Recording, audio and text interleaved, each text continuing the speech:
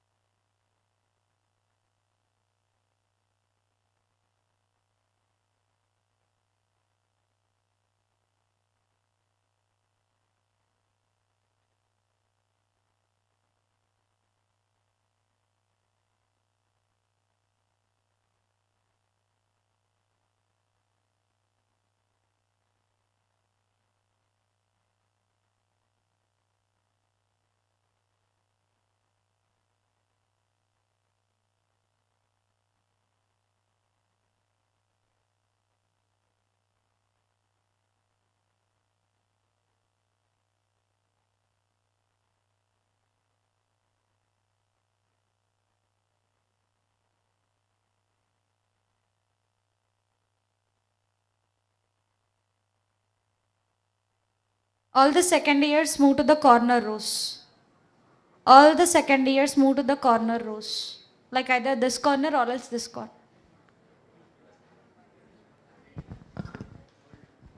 Try to occupy the front rows first, otherwise we'll be again calling you to the front row. First occupy the front rows.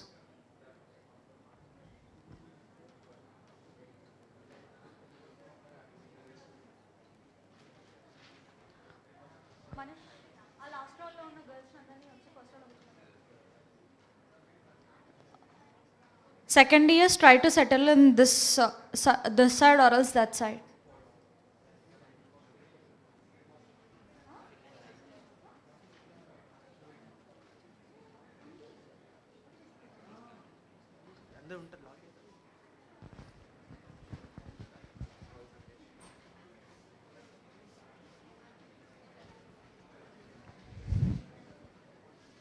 All the second years try to settle down in the corner rows and the first years in the middle rows.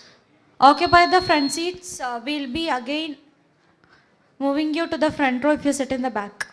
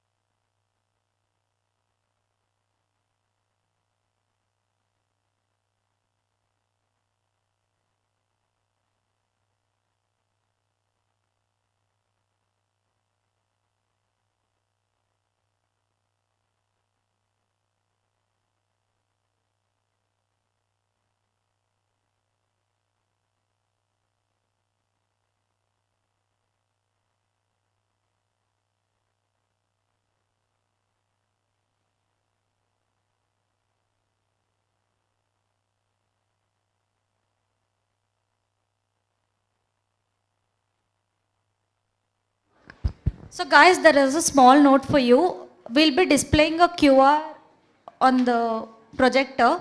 So scan that QR and join in the WhatsApp group. And the panelists will be interacting you. It is not a one-way session. It is a two-side session where the panelists also will be asking you the questions. Make sure you are interactive with them. Okay? Try to answer to them like they won't be asking like coding questions and everything like that. It's a general questions. So make sure you are interactive. So when the panelists will be coming, follow the rhythm 1 2 3 1 2 3 1 2 3 until and unless they come and settle down. They're arriving within 5 minutes. So join that group and join that group and whatever the questions you are getting.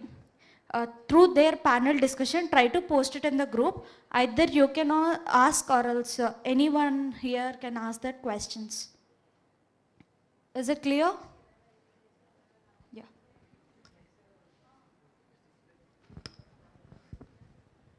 Whatever the messages you will be sending will be projected on the screen. If there any kind of vulgar or any kind of message which is irrelevant, it will be taken serious action.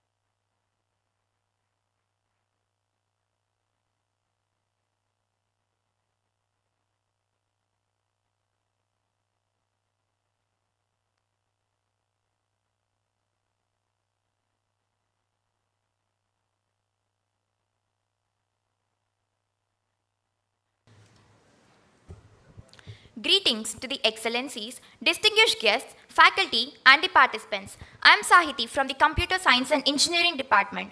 It is a moment of great privilege and honor for me to welcome you all on behalf of the Computer Science and Engineering Department to the panel discussion on elements of corporate hiring, the corporate perspective which is powered by the IEEE CS chapter.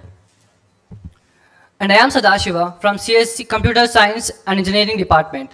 IEEE stands for Institute of Electrical and Electronics Engineers. is the world's largest technical professional society dedicated to advancing innovations for humanity. It is crafted to serve professionals involved in all aspects of science and technology that underlie modern civilization. Corporate hiring is a dynamic and essential aspect of professional world, and today we have assembled a distinguished panel of experts to delve into this topic. From identifying emerging hiring trends to emphasizing the importance of soft skills and effective talent acquisition strategies, our discussion aims to provide valuable insights for navigating the complexities of recruitment in the corporate landscape. Before we begin, I encourage all participants to actively engage in today's discussion by sharing your questions and insights. Without further delay, let us delve into our exploration of the elements of corporate hiring with our distinguished panelists. I now request Mr. Shankar, Assistant Professor CSE and the Program Organizer, to address the gathering.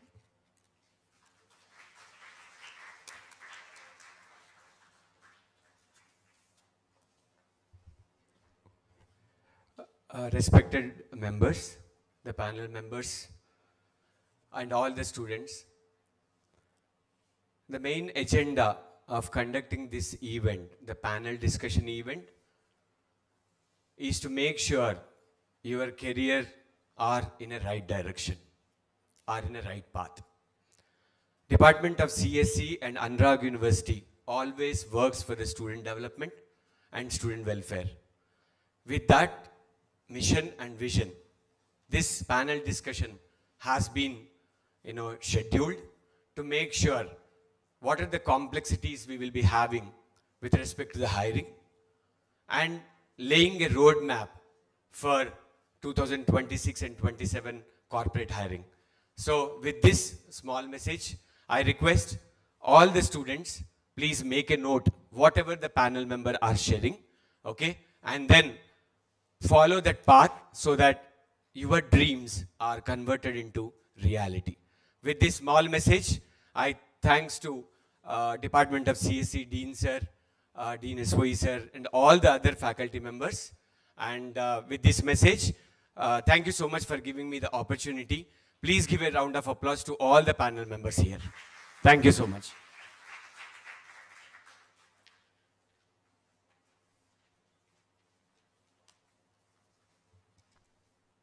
Thank you, sir. I now take the privilege to invite Mr. V. Pavan Kumar onto the dais. Mr. V. Pavan Kumar, lead consultant at ThoughtWorks, Birla Institute of Technology and Science, Pilani, has accumulated 17+ years of experience in building custom software as an architect, consultant, and product developer.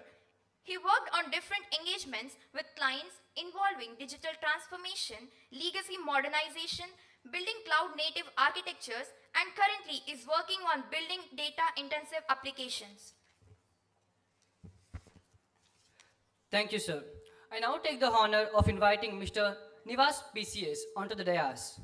Mr. Nivas PCS, Senior Principal Consultant, DC Manager, and Learning Partner at Infosys brings over 14 years of rich expertise in learning, delivery, management, and training. Throughout his career, he has engaged in teaching, training, coaching, and mentoring individuals spanning diverse backgrounds, from school children and university graduates to professionals and global organizational leaders across different countries. He also worked with retail, food, and beverages giant as a business intelligence specialist and analyst.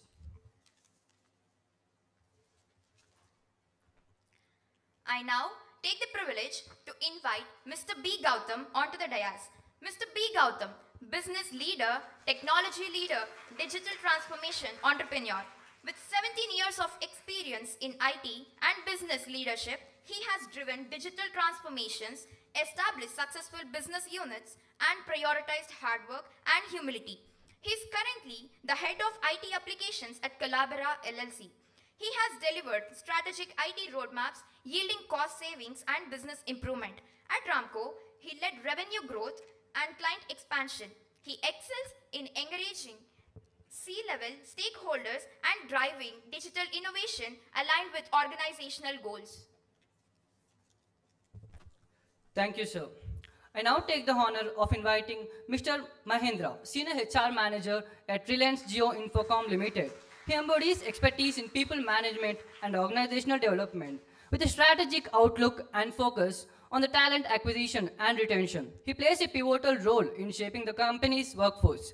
His adeptness in navigating complex HR challenges contributes to Reliance Jio's status as an employer of choice in the telecommunications industry. Thank you. Thank you, sir.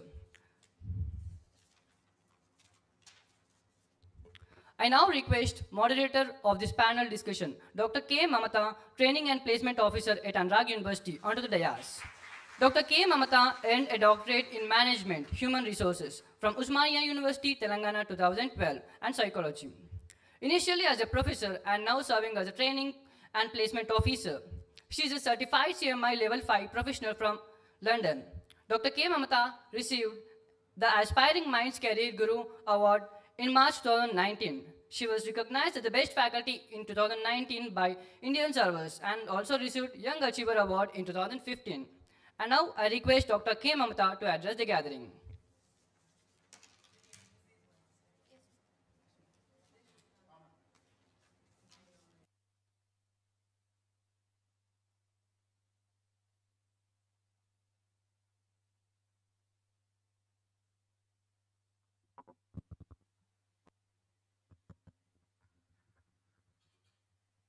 I welcome you all to Anurag University because taking out time on a Saturday to discuss more about the campus placement opportunities is very challenging thing, and that too weather is so supportive today, and though these are all hot seats for us, I think we can have a cool collection of thoughts and ideas which definitely empower the students as far as their campus placements are concerned is what I believe in.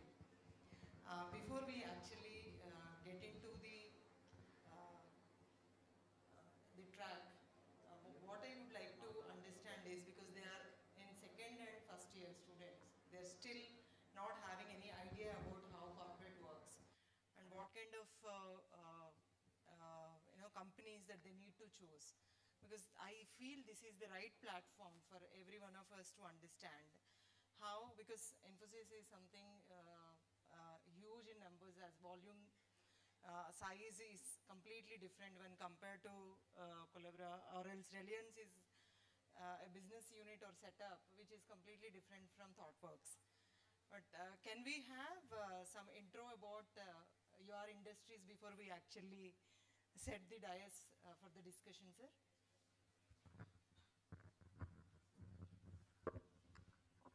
Hello, everyone. You're able to hear me? Yeah, yeah. So I would like to talk about ThoughtWorks few minutes. So ThoughtWorks is a consulting company. It's a premium consulting company. They offer custom software development services. So the service offerings range from legacy modernization, cloud computing, data and AI, and also digital transformation projects. So I just want to also detail about the kind of service offerings we offer. Many companies like banking, if you look at banking industry, many of the companies, they are still have legacy footprint in their companies. So with the advent of cloud computing, these companies want to leverage these services, and they are on path to migration to cloud. And that's where these legacy modernization related services come into picture. So we help companies modernize their IT footprint. The second service offering is related to digital transformation. I think earlier IT department was seen as a separate entity or a separate function in an organization. Now it's not true anymore. If you really see, the business operates through IT, through technology. If you take companies like Amazon, the core of their business is technology. So I think the businesses are transforming to make technology as core of their business. And that's where the organization needs to reskill themselves. So what it means is they need to undergo transformation. If they have to make their operations digital, there requires a change management, a journey in itself, a very long journey. And we as ThoughtWorks, we also help organizations to do that digital transformation, to transform themselves. The third area is on the data and AI service offering. Predominantly, businesses are using data for making decision making, data-driven decision making. Data is the new oil, that's what we call. And ThoughtWorks offerings related to creating data platforms, leveraging artificial intelligence to improve business operations, improve engineering efficiencies, and also generate new streams of revenue. So this is one area. Again, this is one of the service offerings. The last offering is on the digital application management and operations. So there are companies who have their footprint, IT footprint, they're in production, but their systems are not stable. They want reliability in their systems, and that's where they come to ThoughtWorks for reliability engineering. So these are the 4 service offerings. We are like 40 offices globally. We are a multinational company centered in Chicago. And we operate in 4 different markets: APAC, North America, and Southeast Asia, and also Europe. And I work as a tech partner for the accounts in Europe. I'm the market tech partner, and my role there is to work on client pursuits, tech governance of client accounts, and also I play an advisory role for clients in improving engineering efficiencies, building platforms. So that's about me. That's about ThoughtWorks briefly. Okay, so I never thought I'll be introducing Infosys. But I'm sure most of you are aware of this company, but just to put across what Infosys is, I'll probably go to the grassroots as to where it started. So I'm sure the story is quite popular, where 7 people, the co-founding members of Infosys, one day decided that they're going to start a company. Did not have the money, so they took so Murthy took a loan from his wife, some 10,000 rupees, and started a company in Pune in an apartment with a basic furniture of a table and 3 chairs. So we started an IT company without a computer. It is so sad that we used to use papers to write our code on, and rent a computer for an hour or 2 to make sure our code works. Those were the, even then, something which was very clear was we were always driven by our values and powered by our intellect. That has been the tagline for a good number of years. So we realized that if we are starting a company which has to survive more than 40, 50 years, we have to ensure that we are giving importance to the kind of intellect we are providing to our clients, and we are going to stick very strong to our values. That is, we have to ensure that whatever we are doing it in the right manner. Today, Infosys has grown to a space where across your campus, we have our campus, which is 450 acres of land, where more than 40,000 employees come and work. So we have gone are days where we only had 7 people in in the entire company. We now have 40,000 in just one campus. But if you really want to understand what do we do, in the layman terms, if I could make you understand, the world is filled with a lot of companies who are good at doing their businesses. So we have companies, car manufacturers who are good at making cars. We have people who are very good at laying roads and building bridges. We have clients who are very good at making shoes and build or even manufacturing aeroplanes. But what they may not be that good at is managing their IT services, and that's where we come in as an support system, where right from, say, POS machines for the shoe manufacturer, to designing the premium cars, to understanding how the internal peripherals of the aeroplane should go, and to the basics of creating animations for some movie making companies. We come in everywhere where IT can resolve the problems which the world is facing today, right? And we are also in the process of creating the world of future. We are constantly in a space where we are trying to understand what problems the world might face in future and can we solve them today using IT or using technologies which are not even invented as of now. So that is a pursuit on which we have always been, and that is why today our tagline is Navigate Your Next, which is we are constantly looking at the future and trying to see if we could navigate to it in the right manner possible. Right? And we definitely require help of all the students here and all the students in India to ensure that we do that, because in the next is definitely you guys who are going to create the future of the world and India. Sir, thank you so much. I have a quick question. Is that so that like Nandan Nilekani, who is the backbone for this Aadhaar and Yes. and when he was with one of the founder people among the 7, is that so that he brought one computer machine from USA, keeping it in, holding it tightly in a plane, is that correct? Okay, so Nandan happens to be one of our beloved leaders, and he's one of the co-founding members. In fact, the fact that you guys are using Aadhaar is his master plan, and this is something which has been say appreciated by the world. A lot of people around the world, a lot of politicians, a lot of countries are appreciating about how a mass populated country like India is able to create a system like Aadhaar. And I would say not just Nandan, but every 7 or even today I would say every single person who works with Infosys is so passionate that sometimes these stories become a legend. And now there's so many stories about Nandan, there's so many stories about Murthy, there's so many stories about Shibulal, that we are very proud that those stories exist, but we are also very happy that even leaders today look up to the leaders of the past, and we are creating new stories as well. Thank you.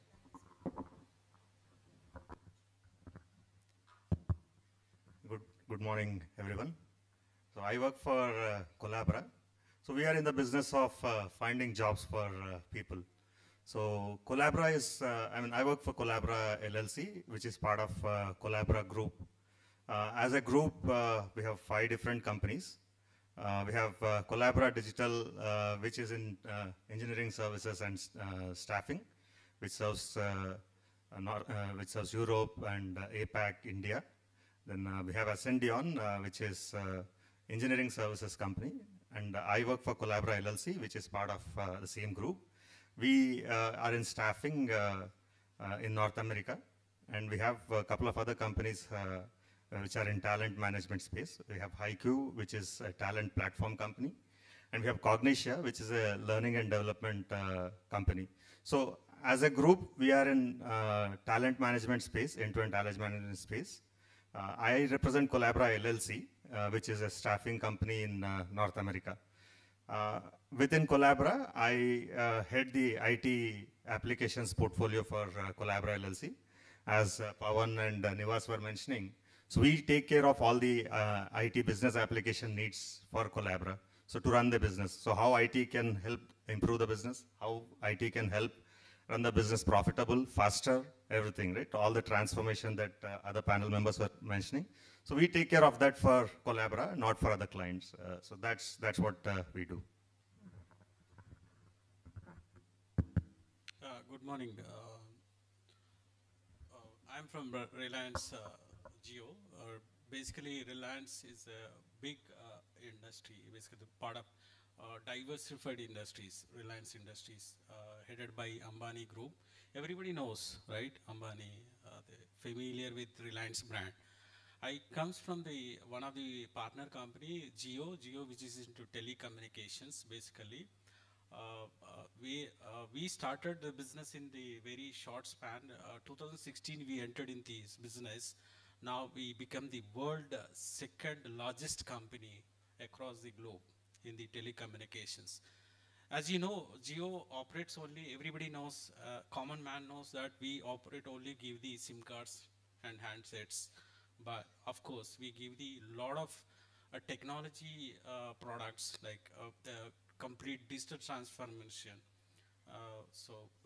Name it anything. We be into healthcare, pharma, agriculture. So the aim of this company into empowering the every Indian under the digital era, utilization digital transformation. Every Indian should connect with the digital transformation, empowering every Indian to connect across the globe in all the segments, be it manufacturing, be it pharma, be it agriculture, anything. So today in Indian segment, in India, we are the per capita major revenue, per capita income comes through pharma, the agriculture only. See, we have a lot of fantastic products we brought with the 5G technology. That is, if you Googled it, Geo Krishi is one of the greatest product which help the farmers complete transformation, right from understanding the climates, understanding the soil, the technology, giving the insights of the farmers about the crop, about the yields, and about the process and the ROI of the crops. That is the fantastic products. Of course, we have a 5G. We recently ChatGPT. Everybody knows, right? So similar to that, GeoBrains, GeoBrain. If anybody Google that, it's a 5G technology app which is recently launched. So you're going to see this beauty of this product. Okay. So for everybody experience the mobile internet and the home internet. So basically, company operates on 3 platforms. That is SIM cards and handset, telecommunication, and enterprise. Will give the complete end-to-end solutions to the enterprises. Okay. And third one is end user. That is end user like you and me. So to use an internet, we broaden it rapidly 5G technologies, short-lived based air fiber, which is feasibility.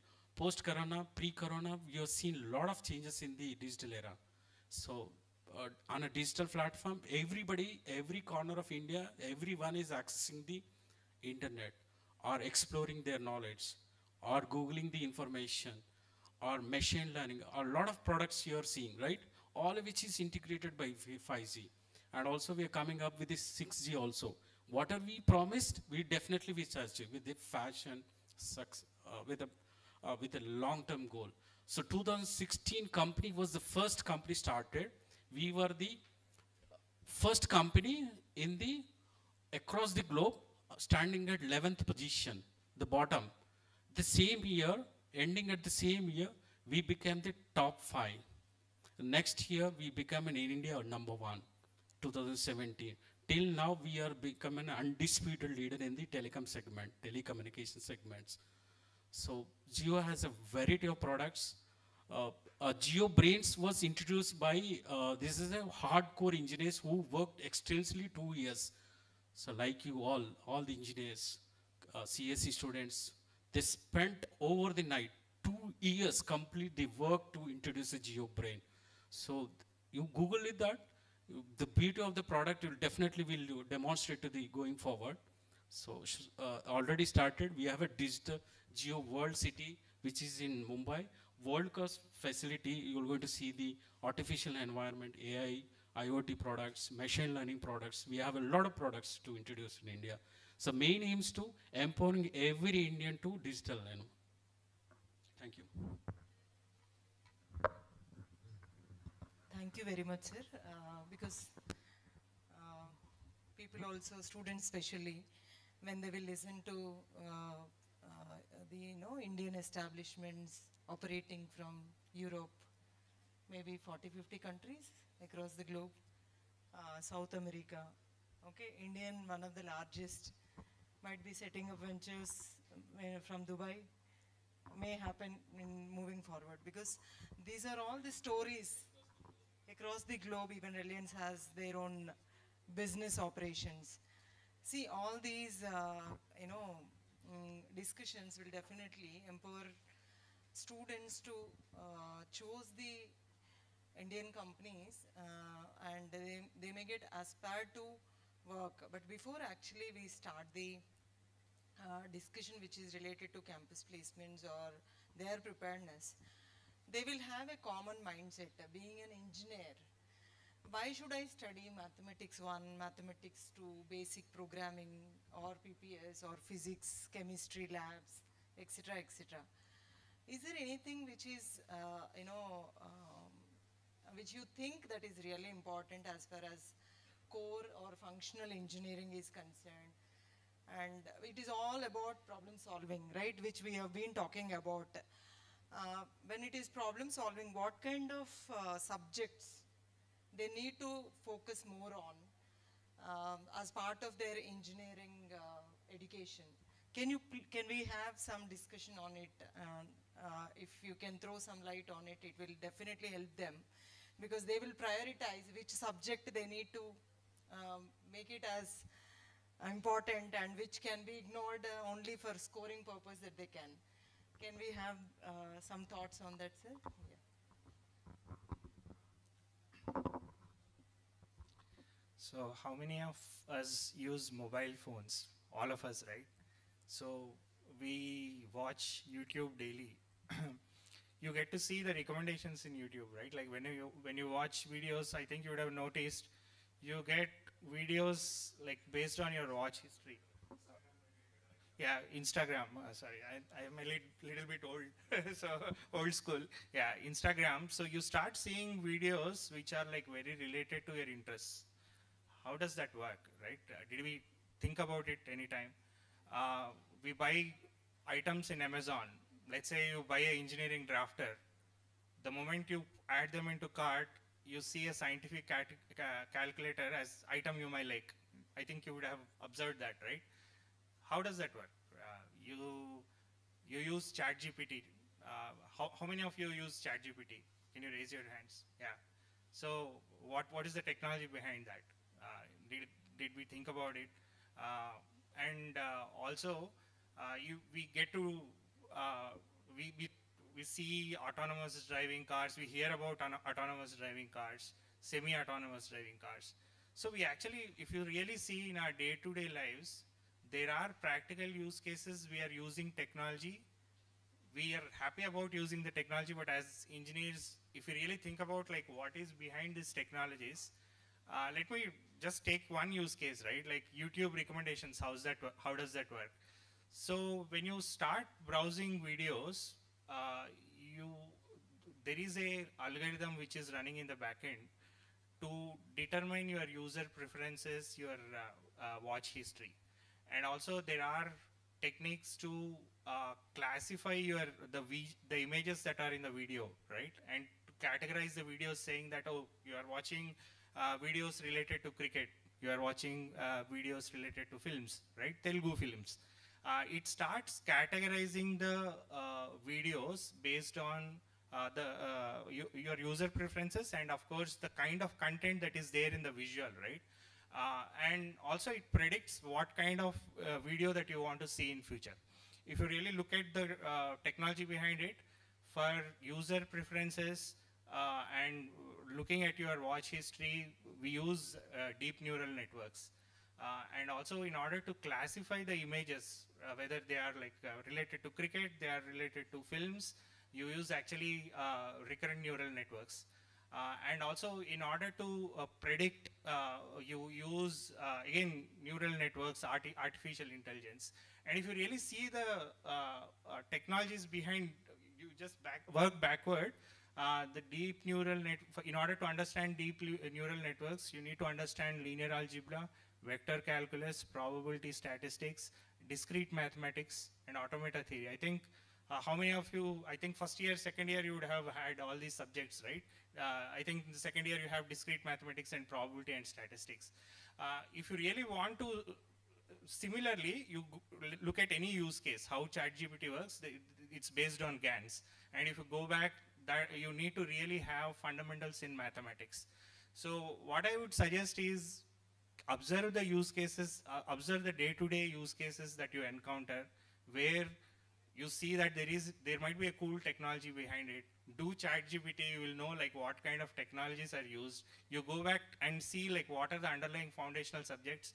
You find mathematics, linear algebra, and these kind of subjects that are foundational. I think these are very important if you want to pursue a career in artificial intelligence. You need to have these foundations. The second thing is, let's say, I want to conclude by just giving one more scenario. ThoughtWorks is a consulting company, so we are into custom software development.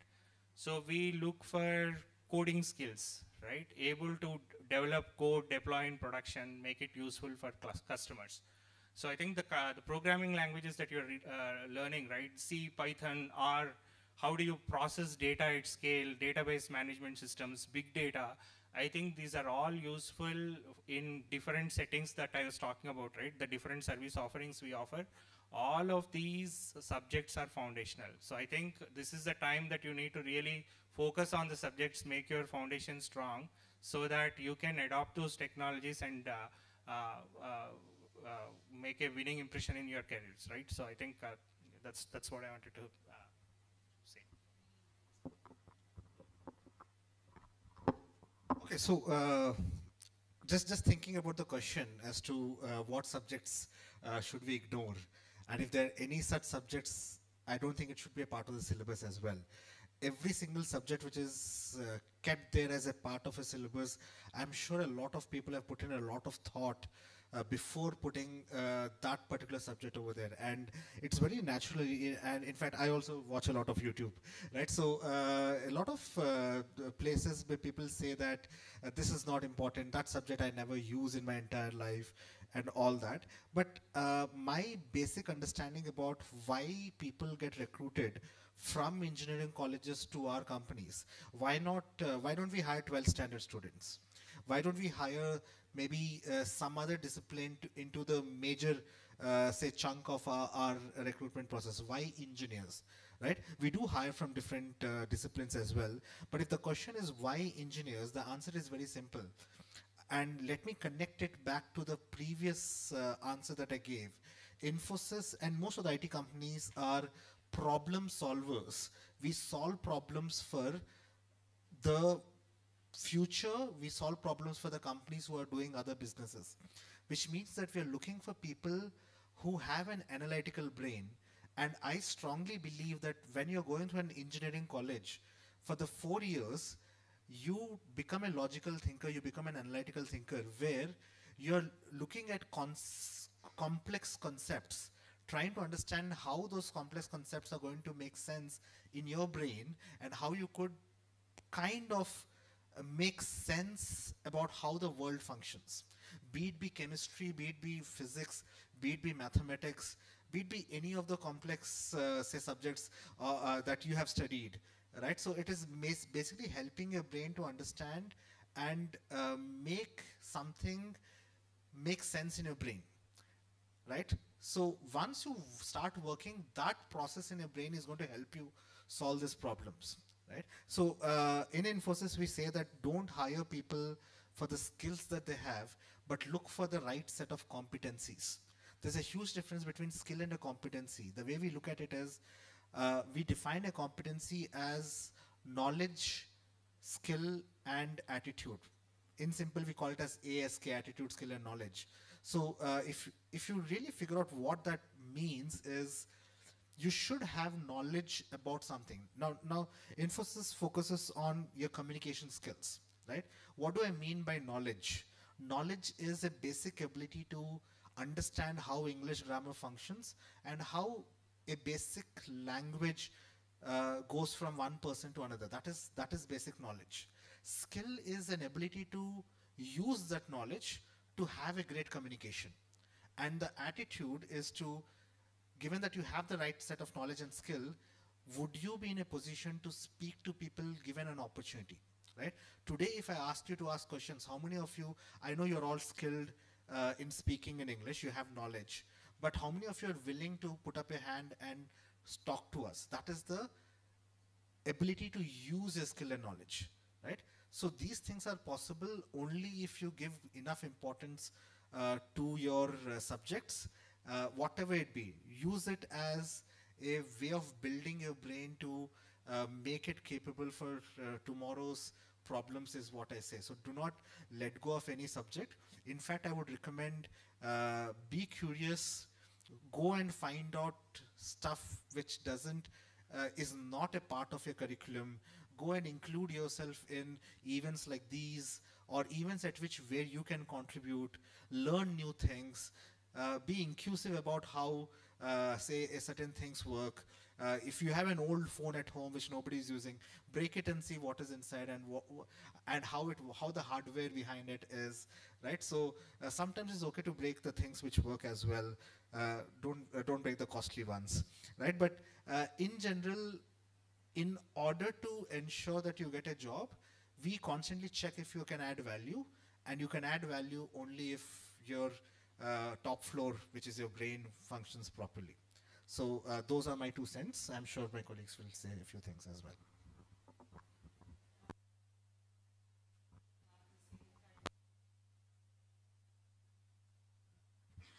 Same kind of articulation as far as subjects are concerned. As we have got one basic recommendation, that is ask. I have a couple of questions related to it, because you asked us to ask some questions.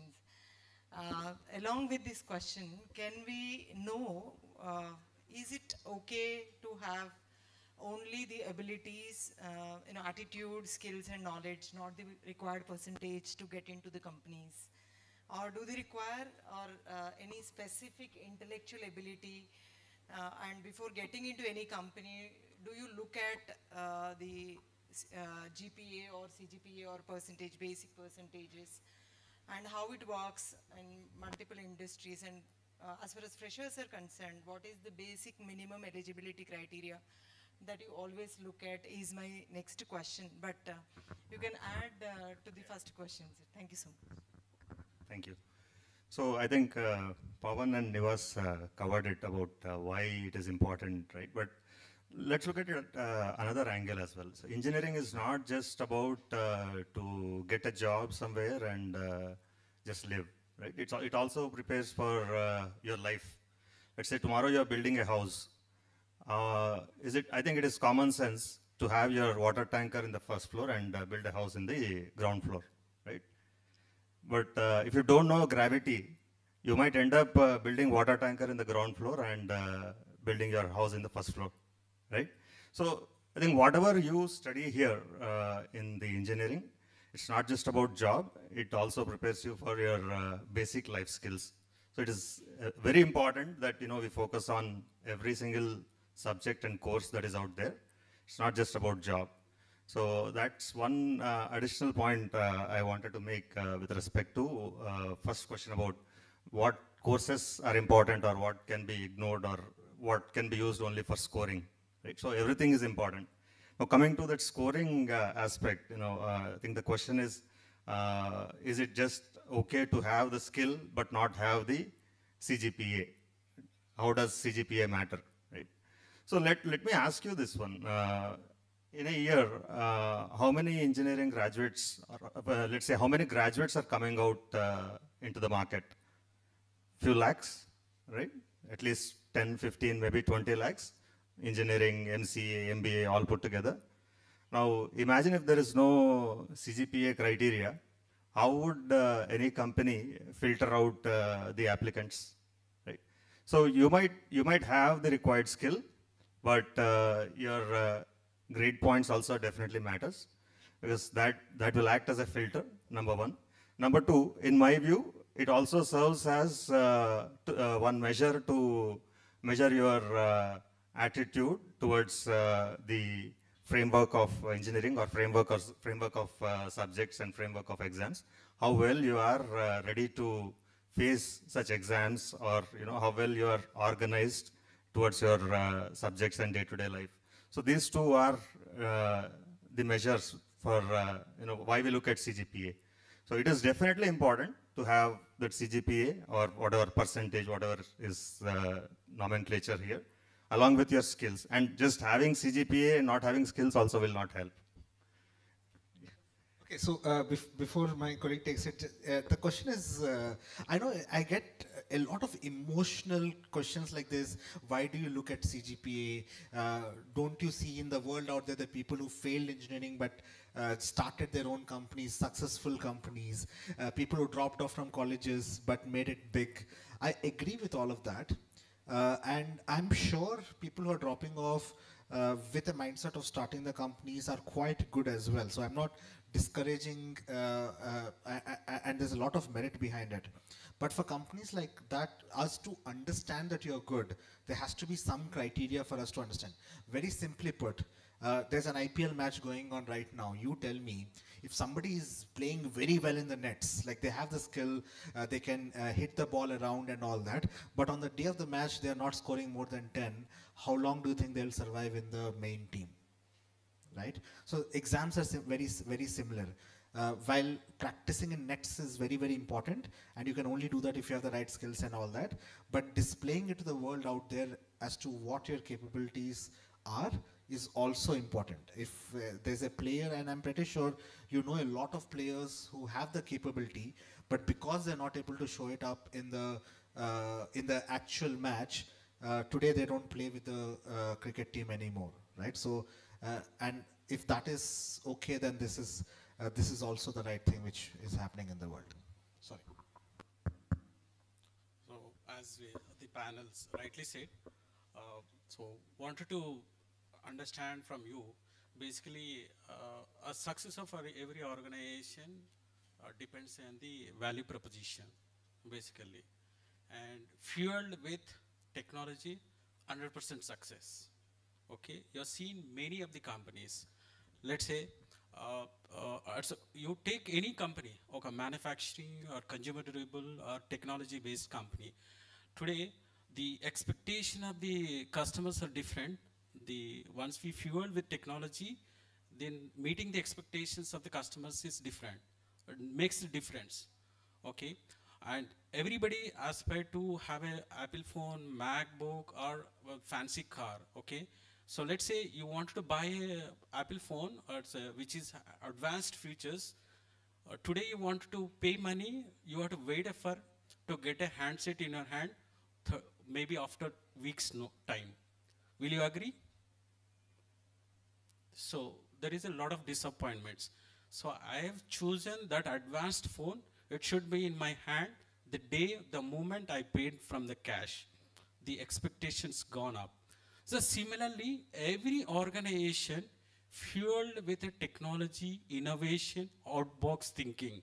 Okay, so what is the value proposition of a company? Value proposition companies, how I am doing a business, how I am exploring the business, how I am generating business, how my customers are placing, what is my customer trend, what are the customer expectations and needs. Will I meeting their needs? These are the expectations. Okay, when it comes to a student, similarly, companies also having same employee value propositions. Okay, yes, to be in the top, customer value propositions, we mix up with the employee propositions. Okay, company will look at the fundamentally strong the employee strength. Okay. They come up with a lot of innovation, employer branding activities. You've seen every company which does the employer branding. So what does this mean? So we are exploring, we are stimulating the students. Come and join the organizations with your core strength. Okay. So be it any subject. Okay. Someone with the fundamentally strong, someone with the problem solving skills, someone with analytically strong, someone with mathematically strong algorithms. Every mix of this, all this mix of these people will definitely make the success of the organization. Okay, let's say every organization looks around the cycle time. Everybody knows, even any engineer knows the cycle time. Okay, to manufacture 1 lakh iPhones, how many days you will require? Can anybody guess? Okay, cycle time in the sense, see, Samsung, if you see, Samsung, they're never compromise in the quality. We are the number, there's a Korean brand, so they never compromise in the quality, okay? So the beauty of the Samsung is quality, highest quality they'll maintain, okay? Before starting Samsung launching, there were the cycle time about one TV or something, anything, handset or TV, any consumer product. So they have a cycle time about 150 minutes, one product. So the expectation from the customers, the footfall of the expectation, the kind of requirement outside is huge. Okay, how I am going to decrease the cycle time? How I am to bring up the efficiency? Okay, yes, of course I need engineers. Engineers who can thought process, give the insight, bring up the efficiency of the product, meeting the customer, the expectation, meeting the quality standards. Yes, I need engineers who can think out of the box, who can give the insight, who can spend along with the organization, who can make the organization in a better way, increasing the efficiency, putting their thought process, okay? Now, there is a pilot project, okay, let's say I wanted to bring it the cycle time rather than 150 minutes to 60 minutes. So, there is a pool of engineers given a project, okay. Now I wanted to produce end product with a 50 minutes, okay, right from 150 to 50 minutes, 60 minutes, let's say. So there is huge gap, 60 more minutes. How to decrease this efficiency, improve efficiency, rather completing end product. So there is a lot of brainstormings. Okay, so now the brains like engineers like be it electrical, mechanical, CSE, everybody worked hard. So the core fundamentals base remains same. Our mathematics, logic sense, algorithms, everything common. But applied and advanced the processes where the students given thought processes, logical thinking, problem solving, critical thinking, okay? These are the basic, the principles. Once we adapted, the sky is unlimited for every students, everybody. Thank you. Now, At one point yes, on sir. CGPA, maybe I can cover it later, that's fine. Yes, okay. So, just on the CGPA, whether there is really a hard requirement for some CGPA, I think Gautam was also mentioning. So, I just want to talk about how ThoughtWorks like companies hire, right? See, I think usually companies like Infosys, TCS, they hire in bulk. They do mass hiring, right?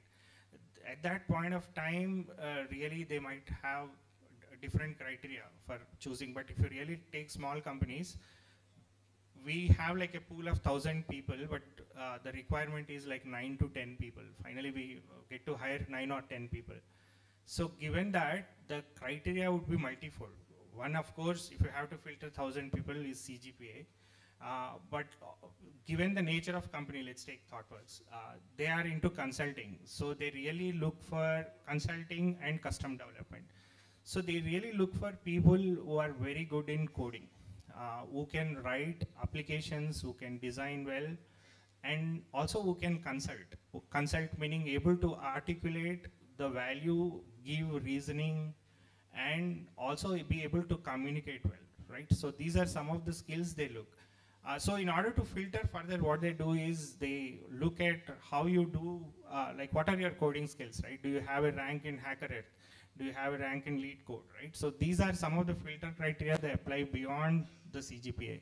So while CGPA is good, if you have a higher CGPA but do not have other skills, right, like consulting skills, or you are not like diverse in terms of acquiring your skills beyond CGPA, then I think you have a very less chance of getting hired, because CGPA is only one of the elements and you need to balance all of the other skills as well, right? Like you need to have soft skills, you need to be representing in some coding community so that you get noticed, right? So you need to make a balance. At times, like people try for like a very high CGPA, which is good, but at the same time, you need to also make sure that you also acquire the other skills. Just wanted to call that out.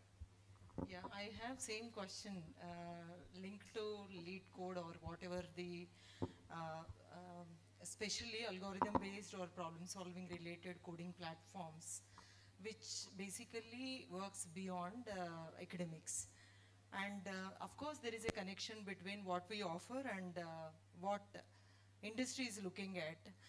As rightly pointed out, the world is very small, and even industry is also looking at the candidates, and they will be getting shortlisting from the GitHub profiles, or else sometimes we are facing it very challenging. As a training and placement officer, I always ask my team, how many students are with LinkedIn profiles, how many students are with lead code profile, how many students are with HackerRanker above five stars, how many students are with GitHub used cases, or else how many have contributed in the GitHub especially. It's Microsoft product, right? Unless it is important, they will not come up with such kind of platforms, and those are all playing major role. And our students are very active in creating all these things. They do hold a LinkedIn learning profile, and they are the frequent visitors to almost all these platforms. We have introduced them HackerRanker platform, but they've been very fascinated to attend hackathons in multiple colleges and universities. And I feel there are not less than 50% of the Indian companies which are organizing, investing in, attracting the talent pool in India, especially engineering graduates, by conducting industry-specific hackathons. How relevant are those for this generation? And is it okay if they will start working on such lines? Because most of the top companies hires their interns only through competitions and hackathons. Can we have some light on that? Because all these students are from computer science background. If a teacher comes and if I go and say something, they won't listen. Okay, can we have some support on that? Because we just wanted to understand, curious to know about the learning platforms or hackathons or internships, how these kind of platforms going to support them in terms of getting highly paid job opportunities when they will move to their final year. Yes, sir. Okay, so I'll just start answering this question, but okay, so let's ask, let's look into yourself. Infosys in the last few years have invested heavily on a digital learning platform called Infosys Springboard, right? I'm sure some of you might be aware of it. And in this particular platform, what we do is we make say hackathons available for students completely free of cost. We have a lot of courses like Python or Salesforce, a lot of something that you want to know about Agile, or even soft skills. Let's say, for example, you want to learn design thinking, you want to understand how to communicate better, you want to learn basic English, right? So we are completely offering it, and it's Infosys certified courses, or sometimes these are Harvard certified or say Coursera certified courses which are available completely free of cost.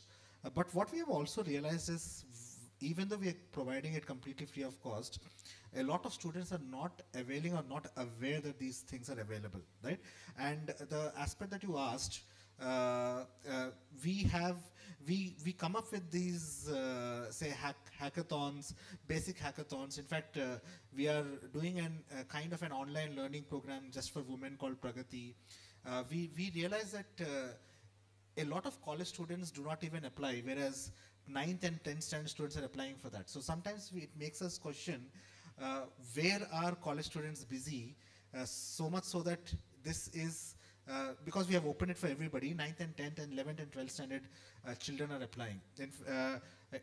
I'm not sure if you're reading news. There's a recent news which talks about a 11th standard child came to our platform, studied how to build games on an Android on a Play Store. He has developed his own games and is put it on Play Store and is earning his pocket money. What is stopping you? You don't have to wait for a hackathon, right?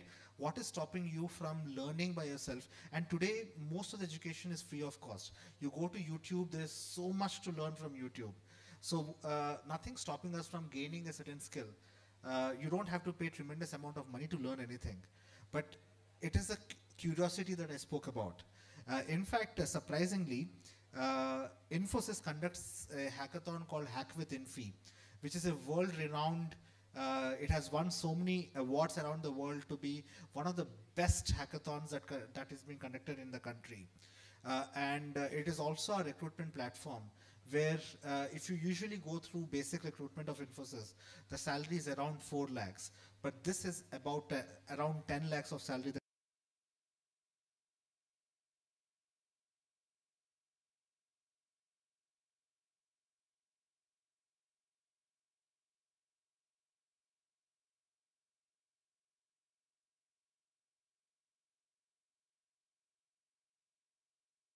Will I pass it? Will I crack it? Just apply. I had a student come to my campus a few days back, and they started asking, why are you not hiring us, right? So I asked that person, when did you apply? They said, I did not apply. So first you do your due diligence. First you ensure you figure out what is happening. You figure out, say, the avenues where you can get yourself educated on things that are taught beyond your college. Show that interest, and I'm sure more doors will open up for you. So that is my advice, that indulge in these activities as much as possible. That will also enable you to solve the problems that we think our clients are offering us.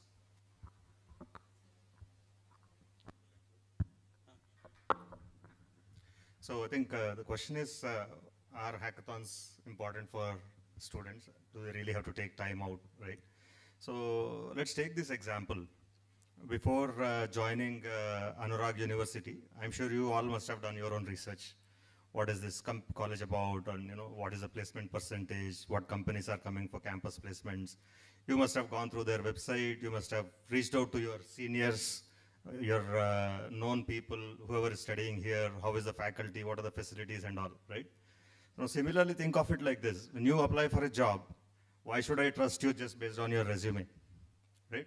Or why should somebody trust you just based on how you have written their exam or whatever, right?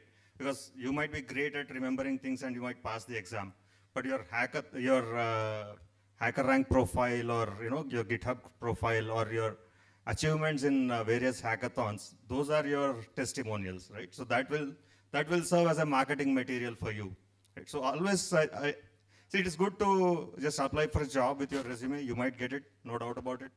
But always be over-prepared than being under-prepared, right? So that's my take on this one. Yes, thank you so much. Sir, I have one more quick question, which is related to their discipline. Because though they know that this is very important and essential, they prioritize subjects. They know, CGPA matters as far as their higher education prospects, or else their, campus placements are concerned. But still there is something which is always lagging, because they have lot of peer pressure. The people whoever sits next to them, they will definitely influence them. Though these people are very much interested, but these kind of challenges this generation is facing. Like how Nivas sir was pointing out, and Mahendra sir was also talking about critical thinking. They stopped being crazy sometimes to broke certain things, because they were very curious when they are young, but that curiosity lost. Now I don't know where these kids are, because they might be undercovered with a motion called reels. Okay.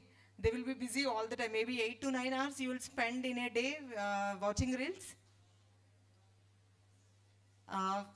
So value proposition which we talk about, or else values or else ethics when we talk about as far as corporate is concerned, because Anurag University is built on only one thing, that is we wanted to introduce the corporate environment to the students. So when we see the entire campus, either it is with infra or it is with plantation. Okay, the same thing happens as far as large set of companies are concerned with. So when these students will go back and join in the corporate, what kind of values and ethics they need to have, and value proposition in terms of the amount that they will take as part of their CTC or salary, and how loyal they should be, and do you offer them any kind of bond or else, agreement with them? Is it okay to sign a bond for about 1.5 to 2 years? What do you suggest? Can you please throw some light on it, sir? Yes. Okay. Nothing as such in the industry. Basically, you have your own expectations. Similarly, a family man has their own expectations. Similarly, corporates has their own expectations. So end of this day, everybody working for a common goal. Do something, gain something. Okay, do something, gain something. So in this, the kind of the expectations from the universities, colleges, and the corporates. Okay, ayaram, gayaram, gaya. Okay, people having the intensity, but having the sense of, okay, let me see, I will see, I look after, theeke, dekhenge. This is the symptoms of BP sugar. BP sugar commonly collapses the man. Okay. For the student, if you are holding, okay, I will see, I'll look, I'll prepare, I'll write, dekhenge, chalenge, you'll collapse. Okay, we never know. But to regulate these symptoms, you are to continuous learning should be there. Continuous learning. If you stop marathon, definitely you'll collapse. Okay, the marathon definitely has some goal. Okay, one day he'll run 1 kilometer, next day he'll keep increasing. His main intention to reach the highest goal. As a similar student should have similar cons, the skill, the intention, the goals, aspirations. So synchronizing all this, okay, today I wanted to get into this XYZ career, okay. So what is the industries basically looking out? Okay, so classical example I can put it forward. Everybody going McDonald's cafe or been to Decathlon. You've seen Decathlon, right? Decathlon stores, okay. We used to see, have you seen any self check-in, check-out in the Decathlon? The recently launched, okay, the self check-in, okay. So to bring up that customer expected self check-in, check-out, there is a thought process, okay. So what is the reason the company brought into this self check-in, check-out, okay, to give the customer delight experience, gaining the customers. The common goal is do something, gain something here, right? Similarly, you also think, okay, there are industries, there are enterprises, definitely will give the career path. Of course, companies need the students like the people. Human capital is very important compared to the machines. So opportunity is always there, but your thought process has to change, okay? First, make yourself checklist, okay? Let's say I'm studying here, I wanted to pursue an XYZ career. I wanted to build up an organization. I wanted to be an entrepreneur. I wanted to be an independent consultant or freelance. Okay, to reach out, make out your expectation, synchronize the external expectations. Okay, fueled with your thought process. Okay, so you do some engineering, inner engineering concepts. Then your success makes easy. Okay. No need to bother about the industry, no need to bother about how an organization. Typically, the companies previously, we used to go through a lot of applications. We used to come to campuses, similarly the campus, and we used to run through the lot of exercise. The criteria of what we make, okay, every student should have some certain GPA scores in their examination. standards we made, because we don't want to look at the below standard students. Okay, the benchmark is clear. Okay, yes, organizations look at the fundamentals of basic, okay, that is basic discipline students should have. Okay, I wanted to gain some GPA to get into my own field, okay, to get into. So how GPA will come? Unless until without putting your efforts, basic discipline, basic skill set not improving, will not get the any GPA. So first fundamentals, focus on your studies, understand, grasp the, and gain the knowledge. What is this subject? Okay, where I'm heading? First basic set and the GPA. The next step, how an organization looking back, okay, let's say Infosys, TCS, Wipro, or something, Global Logic, or some thought process, ThoughtWorks, any company having different the requirements. Okay, let's say I'm applying in thought process global. Okay, what is this company? What is the nature of the business? What are they targeting customers? How they are making the revenue? If you rethinking in that reverse chronological order, yes, if I choose in this career, will I be getting a job in Global Logic or not? That is the first step. You have to make a checklist. Yes, then you apply a job, attend an interview. You definitely will crack the interview. Okay, thanks.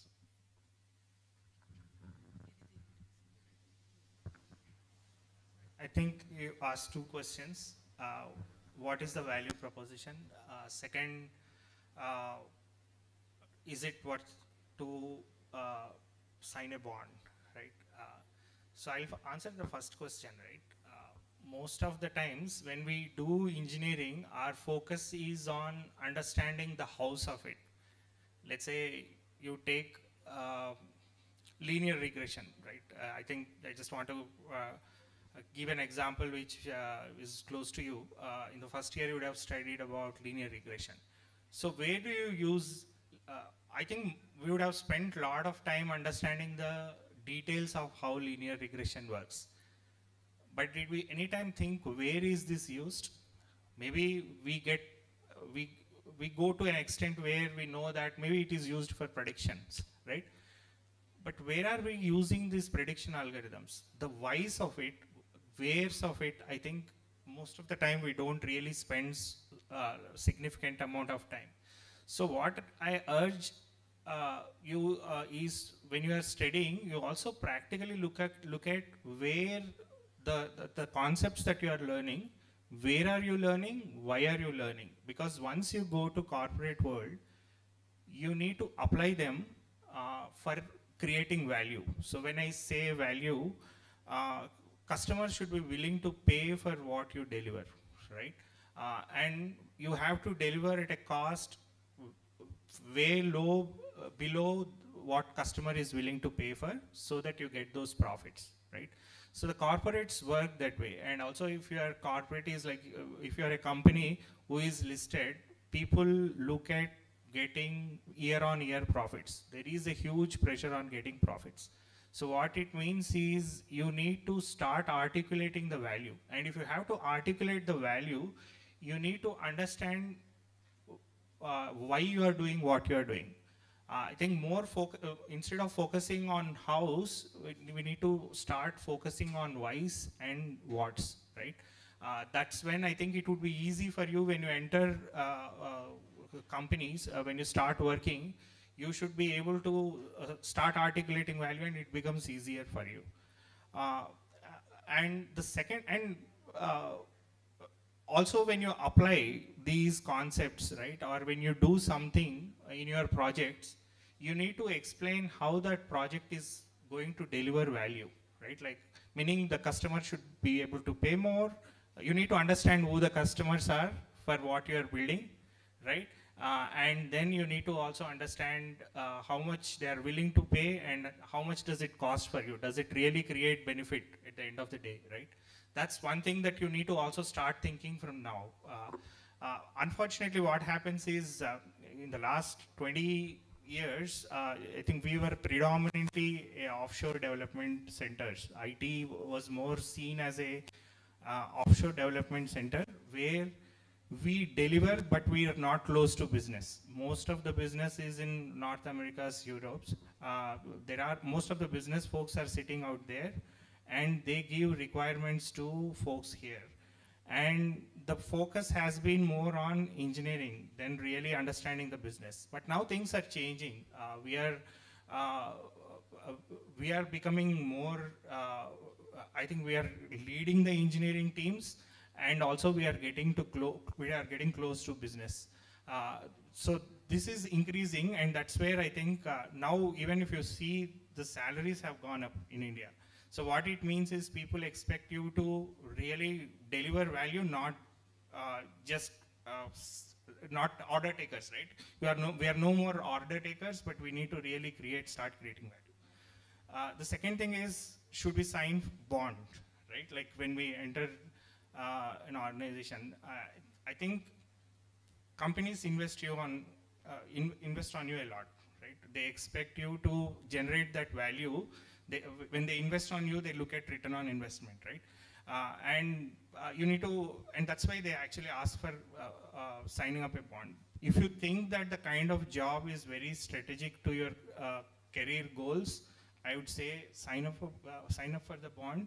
And there are companies who invest on training, right? Like companies like ThoughtWorks. We have something called ThoughtWorks University, where freshers spend like 1.5 months learning different engineering practices. What are the best practices in IT development? What are the best practices for delivery?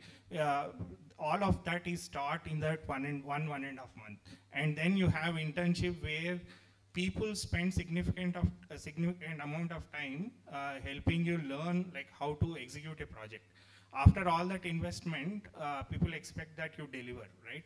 So if really consulting is your passion and you want to go in that line, I think it's worth having like spending or like signing up for a bond for a brief amount of time. I don't see that as a problem. Sorry for taking a long time.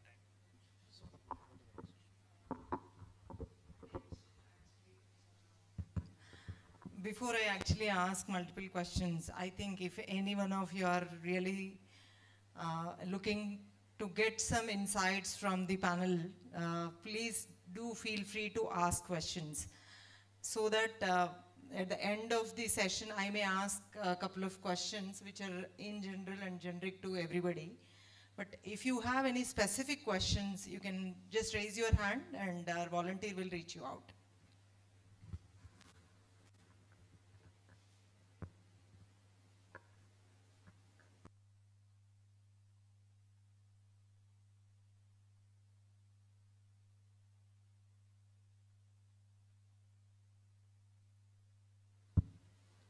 I'll just make a note of everyone's roll number in my department, and I'll make sure I will not answer any of your queries when you reach out to me in your 3rd year or 4th year. Unless you will have questions now, it's highly difficult. Yeah, please.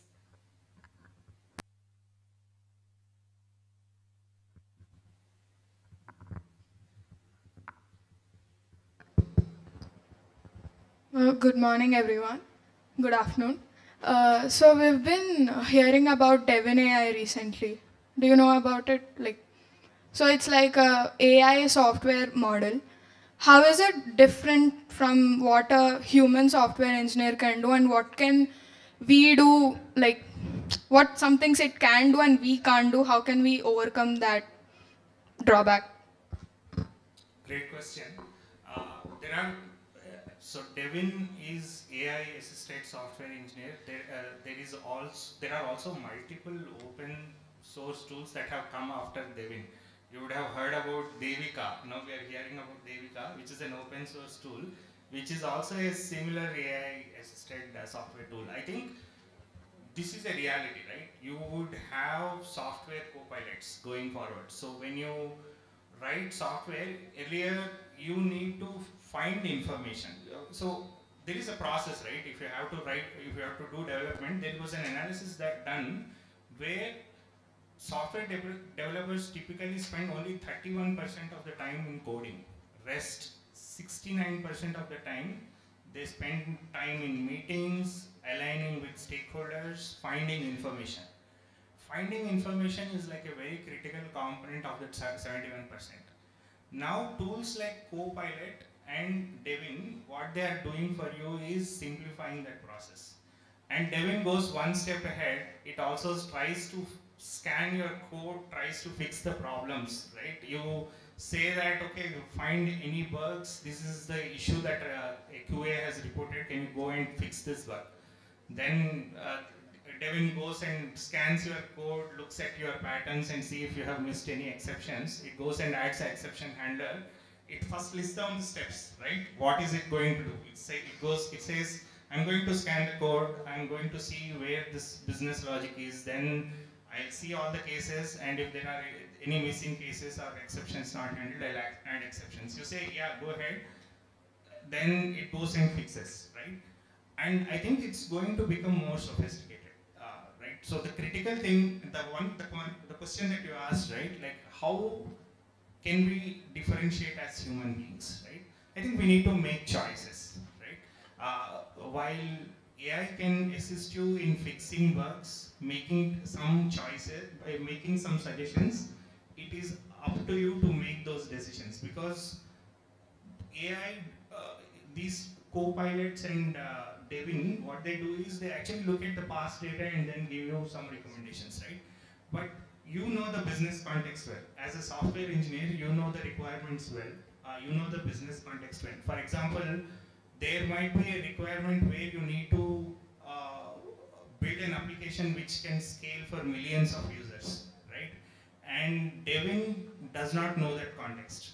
Devin would give you a code assuming that it works for one user, right? Like if you have to make it like work for millions of users, that's when you need to think about the non-functional requirements, cross-functional requirements, and give those instructions to Devin. While you still can rely on Devin, you are the person who is like doing the piloting, right? It's just a co-pilot. You need to anchor the architectural decisions. So that's where your role would be key going forward. And that's why decision making is one of the important skills that you need to have. And these tools definitely will ease your software development process. Sir, another question. Is AI a threat for our jobs? So it's threat and also an opportunity. That's how I look at it. So it's a threat in a way because if you really look at the business operations today, there is a lot of scope for improving the business operations efficiency through AI. So what it means is you need less of people to do the same activity, right? Because AI solves some of the problems. If you really see BPO industry, earlier you used to have a call center, you call them, you need to, if you have any issue, you need to call customer support. But now chatbots have replaced the customer support. Only if chatbot cannot solve the problem, that's when a human comes into picture. So what it means is 80% of the human resources, they are like not needed anymore. But the opportunity is you can do a lot of things using AI, right? Like if you see, today you can generate PowerPoints using AI. You give instructions saying that I want to create a PPT for one of my client who is in healthcare industry, wants to solve this problem, it creates a deck for you, right? Typically it would have been done or you would have taken weeks to create that presentation. Now you are able to do it fast, right? So what it means is that it's an opportunity for you to go faster to market, right? You can generate more revenues, and what it means is you can hire more people to drive your operations further. So it creates new opportunities. There are research opportunities and also AI application, right? Today we are talking about fine-tuning language learning models. You take ChatGPT, you have, let's say, Anurag University has a wealth of knowledge. You embed that knowledge to ChatGPT and you start asking questions about Anurag University, it will give you answers, right? So what it means is you have a lot of scope to build AI solutions. That's a place for opportunities. So you would get more jobs, and some of the jobs which are like manual would go away. You need to be more smart now. With the permission of chair, I would like to add one point. Sir, please correct me because it is of course a threat if they start misusing it. And if they don't understand, because when I look at them as far as CV preparation or generation is concerned, though it is taught in the subject, though we'll ask them to prepare their resume, in the last minute they will use lot of AI tools, maybe Canva or else Resume Builder or something or the other they will use. And they will just dump it in an image format or else in a PDF format, and they don't understand. They need to have some understanding about editing, altering the CV for different profiles, having multiple copies for their improvement. When they have to add their achievements, they need to add their hackathon related or certification related achievements in it. But still they are not in a position to use that. And when we have a beautiful software like Microsoft Office, which is very strong, stronger than anything, they will use WPS Office, and it is just a small application. They will use it and they will dump the code in the, and they will get rejected by the companies also sometimes. See, unless you will understand the applications, latest applications, which you have not read, studied, okay? If you start using it, it will be a threat for you. You may have to face the consequences. This is what my understanding would. Even cyber security, unless you know about, of course, you will understand a workshop on ethical hacking, and you will try to do hacking, our own website. And you will not be in a position to directly in relationship with it, but you have to know if somebody else is also tracking and using your email account and trying to hack the account. You also should have a backup plan of using blockchain, isn't it or not? You should break the chain on security related things. Unless you will have both the knowledge, you can't directly enter into implementation or use of it, is what my understanding about new areas of AI or cybersecurity or blockchain or even cloud. Okay, try to understand and manage your own personal space. After that, you just get into such kind of thing is what my suggestion to everybody sitting here. Thank you so much.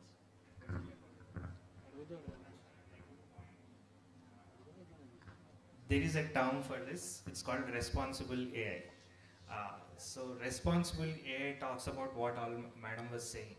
While AI is good, there are challenges adopting AI. Like you see deep fakes, you see cyber security threats, because today there are hackers who use AI algorithms to get into your systems, to find patterns, to understand vulnerabilities and get through your systems and hack your systems.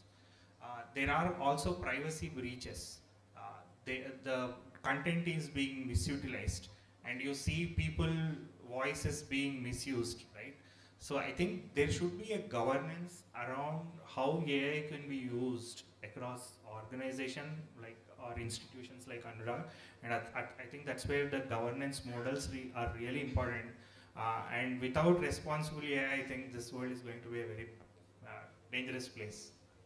Thanks for pointing that out. Okay, I just want everybody to understand the threat that we have always been talking about. Interestingly, my grandfather was in politics, and whenever I go to his house, there's this big picture of himself where he's doing a dharna in Mumbai when the first IBM computer was coming into India. He was like, no, don't bring computers into India because it's going to create a job loss. Because back then what they thought is, bringing computers to India, computers back then were thought a machine which can do humans work a little faster. And therefore some human beings were replaced with those IBM computers which can calculate faster, which can do something faster. So the world then was of a thought that if these computers somehow make it to India, a lot of Indians are going to lose jobs. And if you actually look into the history, one of the good things that happened with India is those computers actually came in, right? And today, India is considered as one of the technological hubs where we provide technological solutions, and lakhs and lakhs and lakhs of jobs got created because computers came into India. Today, again, we're at a juncture where we are saying, these are technologies, we don't want to use it, we don't want to bring it, please make sure we are going to lose jobs. That fear is again in. Also, let me tell you, I'm sure most of you have used ATM machines before COVID, right? Did you know that before ATM machines were invented, people had a job called teller in a bank, right? The job of this person was to take money, count, put it back in the bank, take money, count and give it back. And they used to make mistakes because humans can make mistakes. And somebody invented a teller machine, an automated teller machine which can do this work automatically. What happened? A lot of people who had the skill of say counting money lost their jobs. Of course, even now some skills are going to lose jobs. Today, a skill of counting money is no more relevant. Today, a skill of remembering the code is no more relevant. Because if you start coding, the computer is going to tell you the next 5 pieces of code by yourself. But what will become relevant is something else, some other skill, which the technology is now creating a problem with. So do understand this. What happened with ATM machines? When ATM machines came, all tellers lost jobs, but banks realized that it's easier to maintain a bank. So they kept another bank, they kept another bank, they kept another bank. All these banks did not require tellers, but required managers, right? Required salesmen, required marketing people. So in fact, ATM machines have created more jobs, just that it killed off the job of a teller, right? So do understand, with the new advent of new technologies, a certain processes or a certain skills will become redundant, irrelevant, but there are new set of skills which are going to become more important. My father is a scientist, and he tells me a story that when he was doing his research, he had to travel all the way to Mumbai to just refer to a book, because that book was in a particular library. So he took a train, traveled one day, looked at the book, took his notes, came back. So his referencing a book was 4 days of activity. When I was studying in college, all I have to do is probably go to I didn't have a laptop at home. I have to go to some browsing center to figure out that is a 4-hour activity for me. Today, if you want to research something, trust me, you can pull something, a device out of your hand, and you can easily figure out. Tomorrow is going to be a space where you don't have to probably pull a device. The moment the thought appears in your brain, there is going to be a system which is going to give you an answer, right? But yet, what you do with the technology, how you use the technology, so today I can't say that I'll go to Mumbai if I want to figure out. That means that you are outdated. So all I'm saying is AI is a threat if you don't use AI.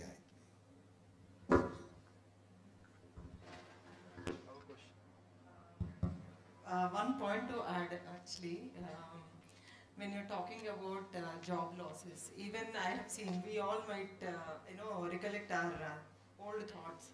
During 2000, 2001, when this banking has been completely converted into automation, when computer machines are introduced into banks, most of the seniors are asked to leave by taking voluntary retirement.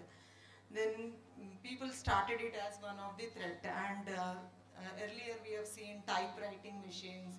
We also went and practiced our basic typing skills sitting in the typing centers.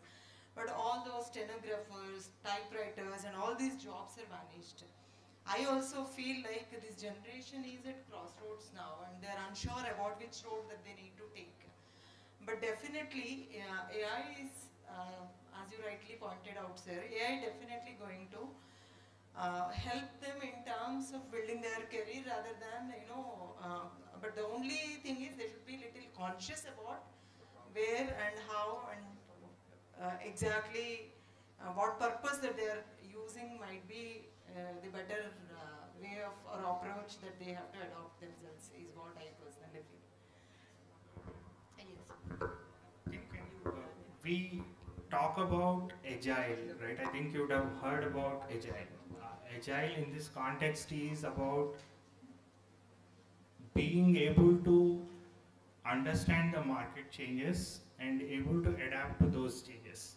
Right? I think while we talk about agile in the context of software delivery, it actually really applies at an organization level, at a market level, right?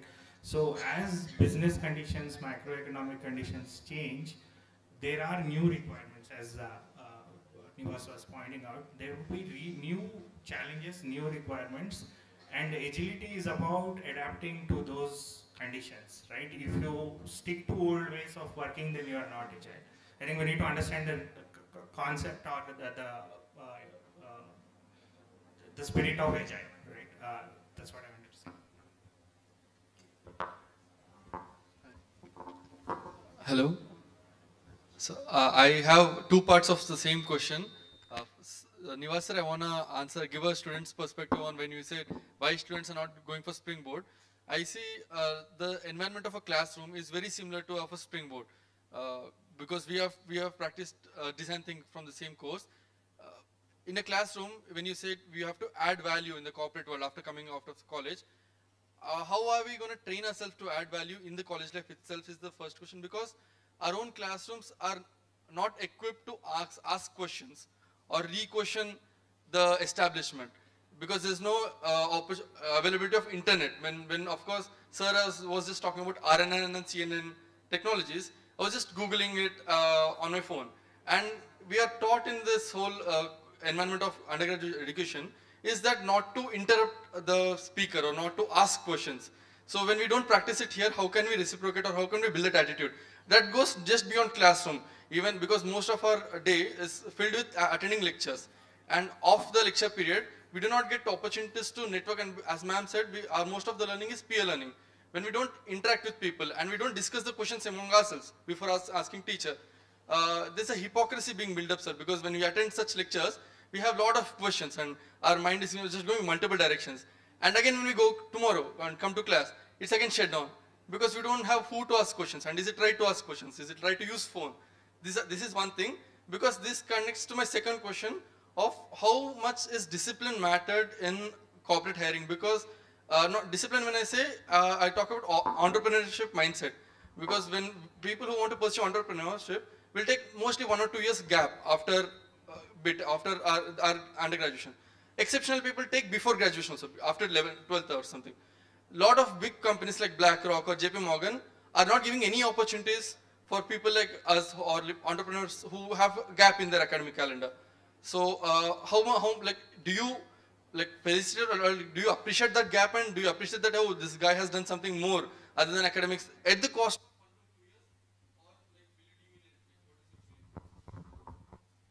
Actually, for all these things, NEP is coming up in India, National Education Policy, wherein these kind of changes, maybe GAP also appreciated, because whenever you wanted to withdraw your course, that can be withdrawn, but not now immediately. Maybe it is going to be applicable for the next generation, kids, maybe from the students who are in 3rd or 6th standard.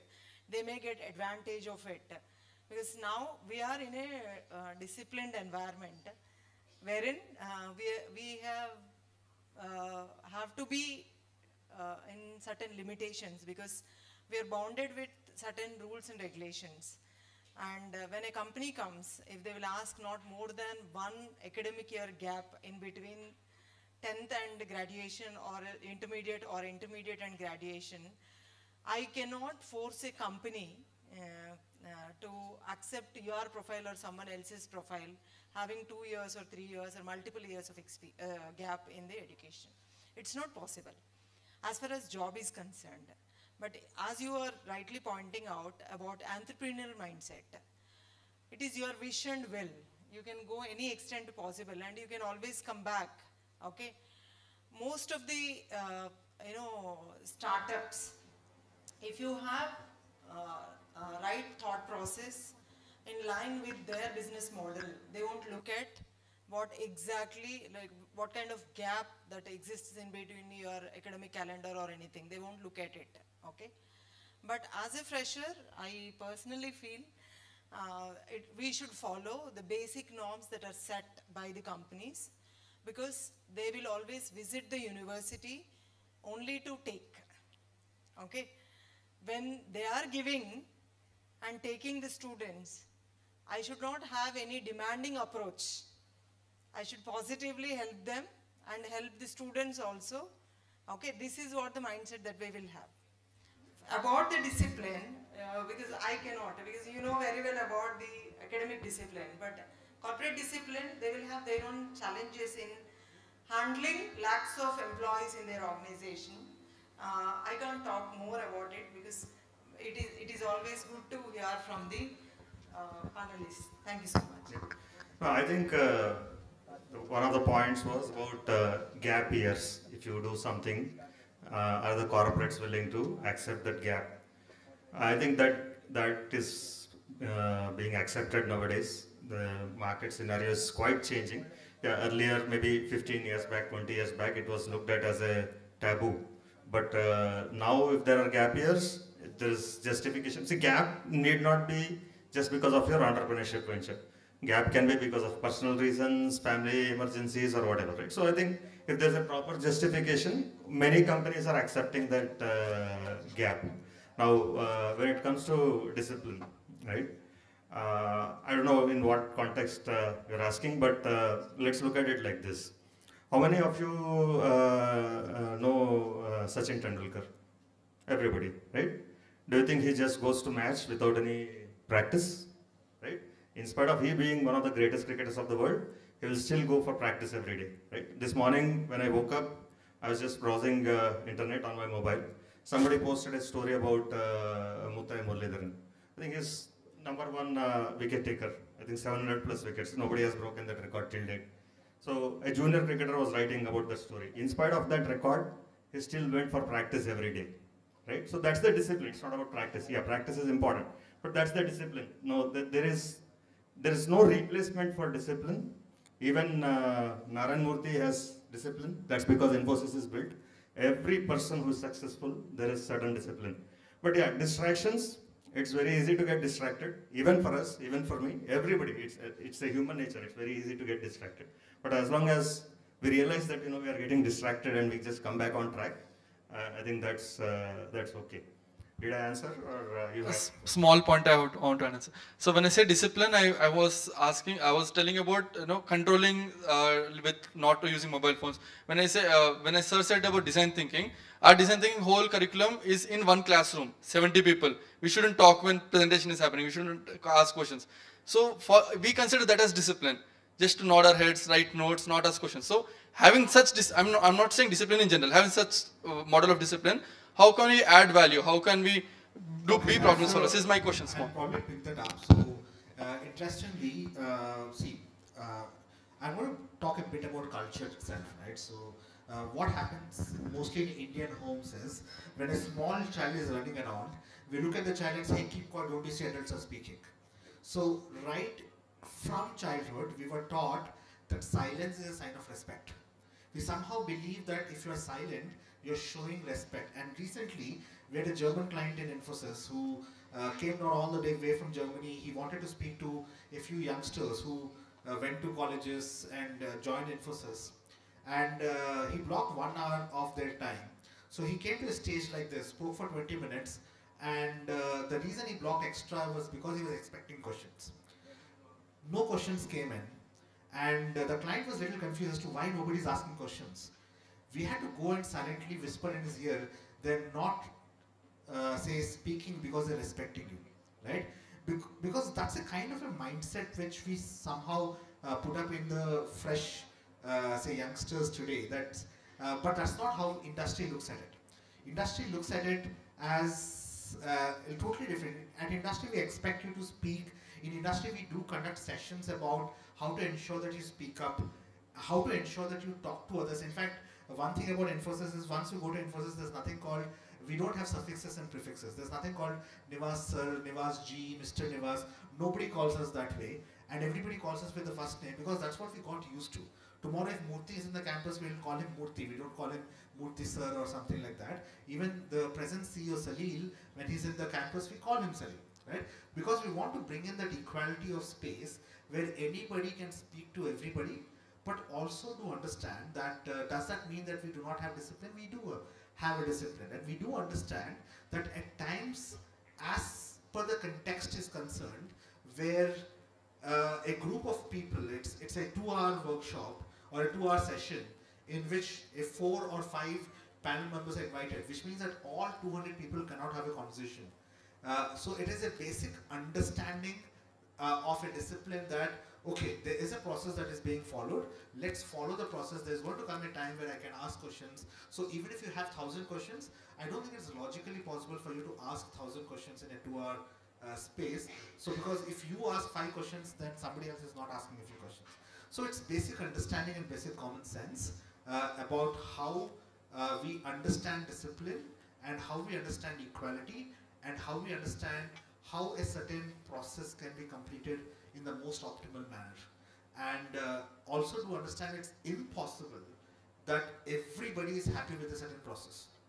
Everybody can be said, wow, this is a great way that we have done it. There will be some misouts, but we are looking at optimization, right? So when it's optimization, some misouts are completely okay. And if that is indiscipline, if you want to define it as indiscipline, then probably that is what it is. And it's okay.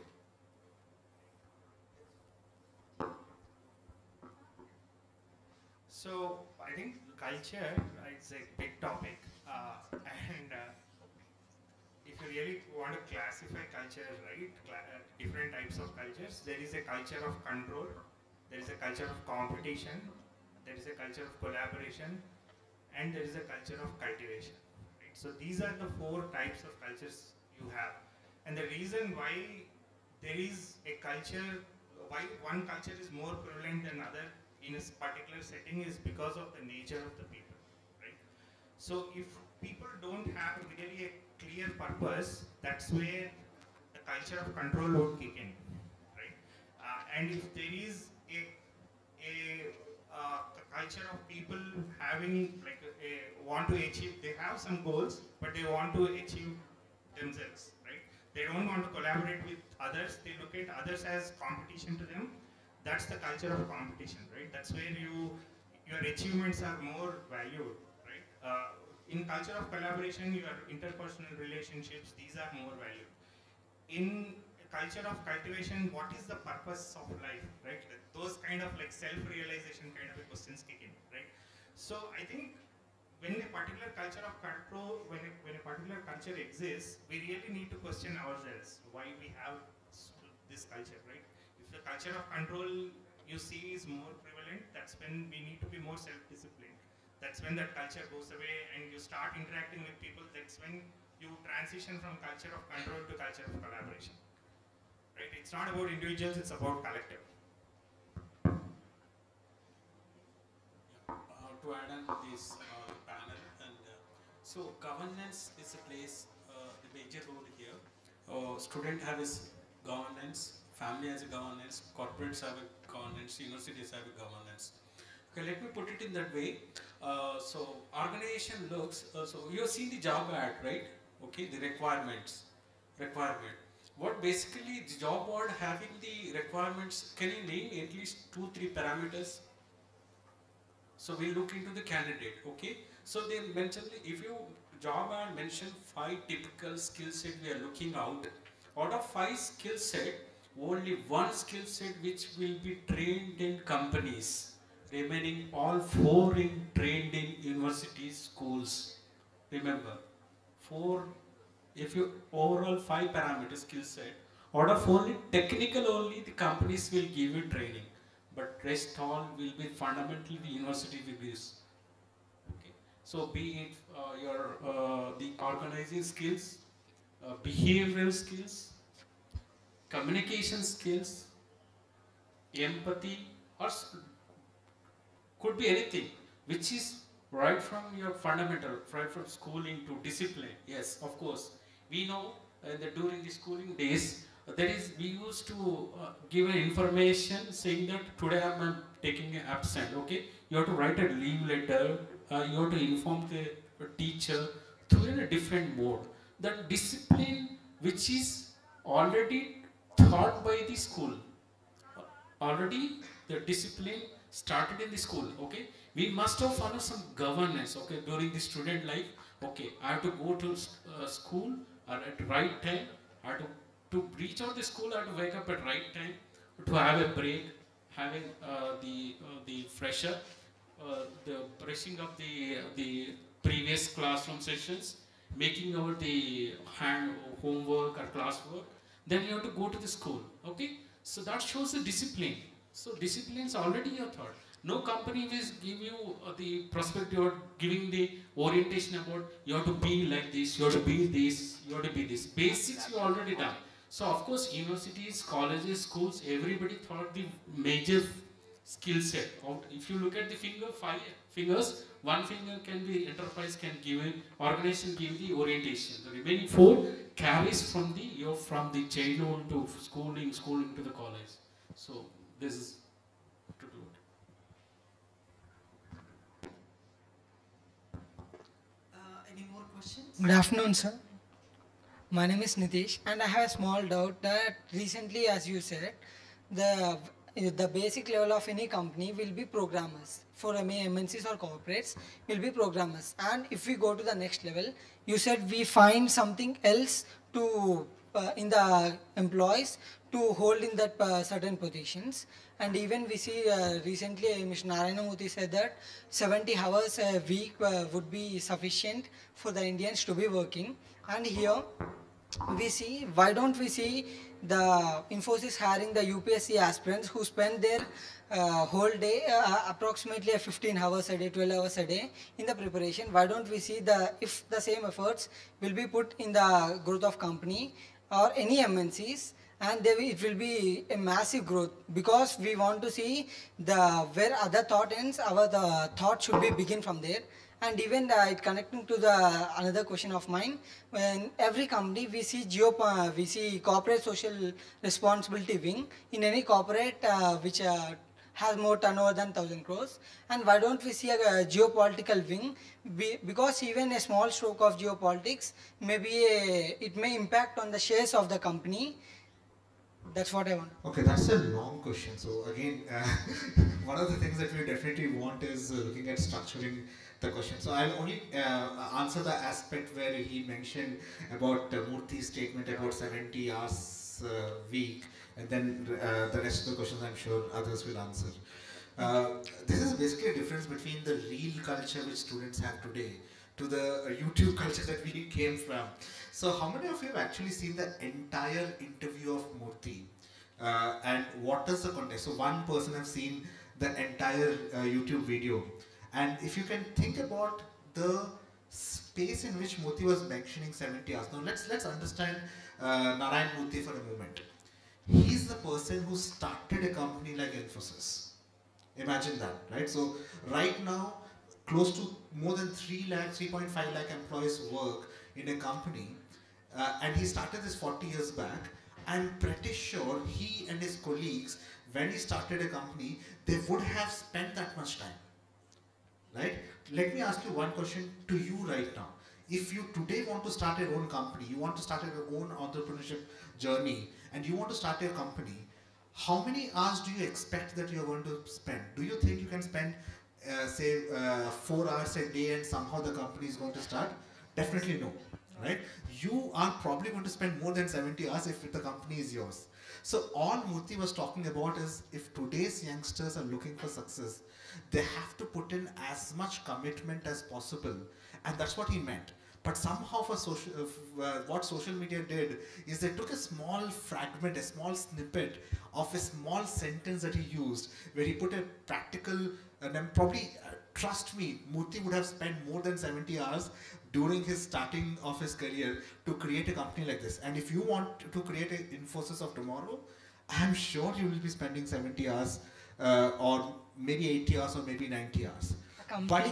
But if you want to start, if you're working in Infosys, it's more about adding that value to ensure that you are resolving or the 6-month goal or the 3-month goal that you get. You achieve that goal depending upon the intellect that you have and how fast can you solve problems. We are not focusing on the number of hours, but you're focusing on the value that you're adding to the company. And sometimes as a fresher, when you start off, maybe you have to spend a little more to make sense of what the project is about and all that. And slowly as you gain some form of experience, I do not think you're going to spend that much time. Rather, you're going to now depend upon your, intellect to solve problems, which connects me to that question, can I hire people just because they're spending, say, 15, 20 hours? No, that is not how you hire people, right? So you have to hire people based on a certain set of competencies that we think are going to be useful for Infosys. And that is never going to be the number of hours that you can be awake. Think about it. Most of you are awake on Instagram the entire night. So is that a criteria for you to hire for night shifts? Definitely no, right? So, so that is, please don't mix these two things together. Do not get emotional about what social media or media in general is making things popular. See, media usually functions on ensuring that they pick up the most interesting snippets and put it in front of you. And if that snippet is interesting for you, go and do a little more research as to what this entire snippet is about. Don't believe in the stories that are being just set, just put over there, right? So those are my two thoughts about what you asked about the 70-hour week, but I'm sure the rest of the question will be answered. In their words, I think it is thumbnail talent, right? And also look at it from the lens of aspiration, not from the lens of expectation, right? So if you are the subject, 70 hours is good.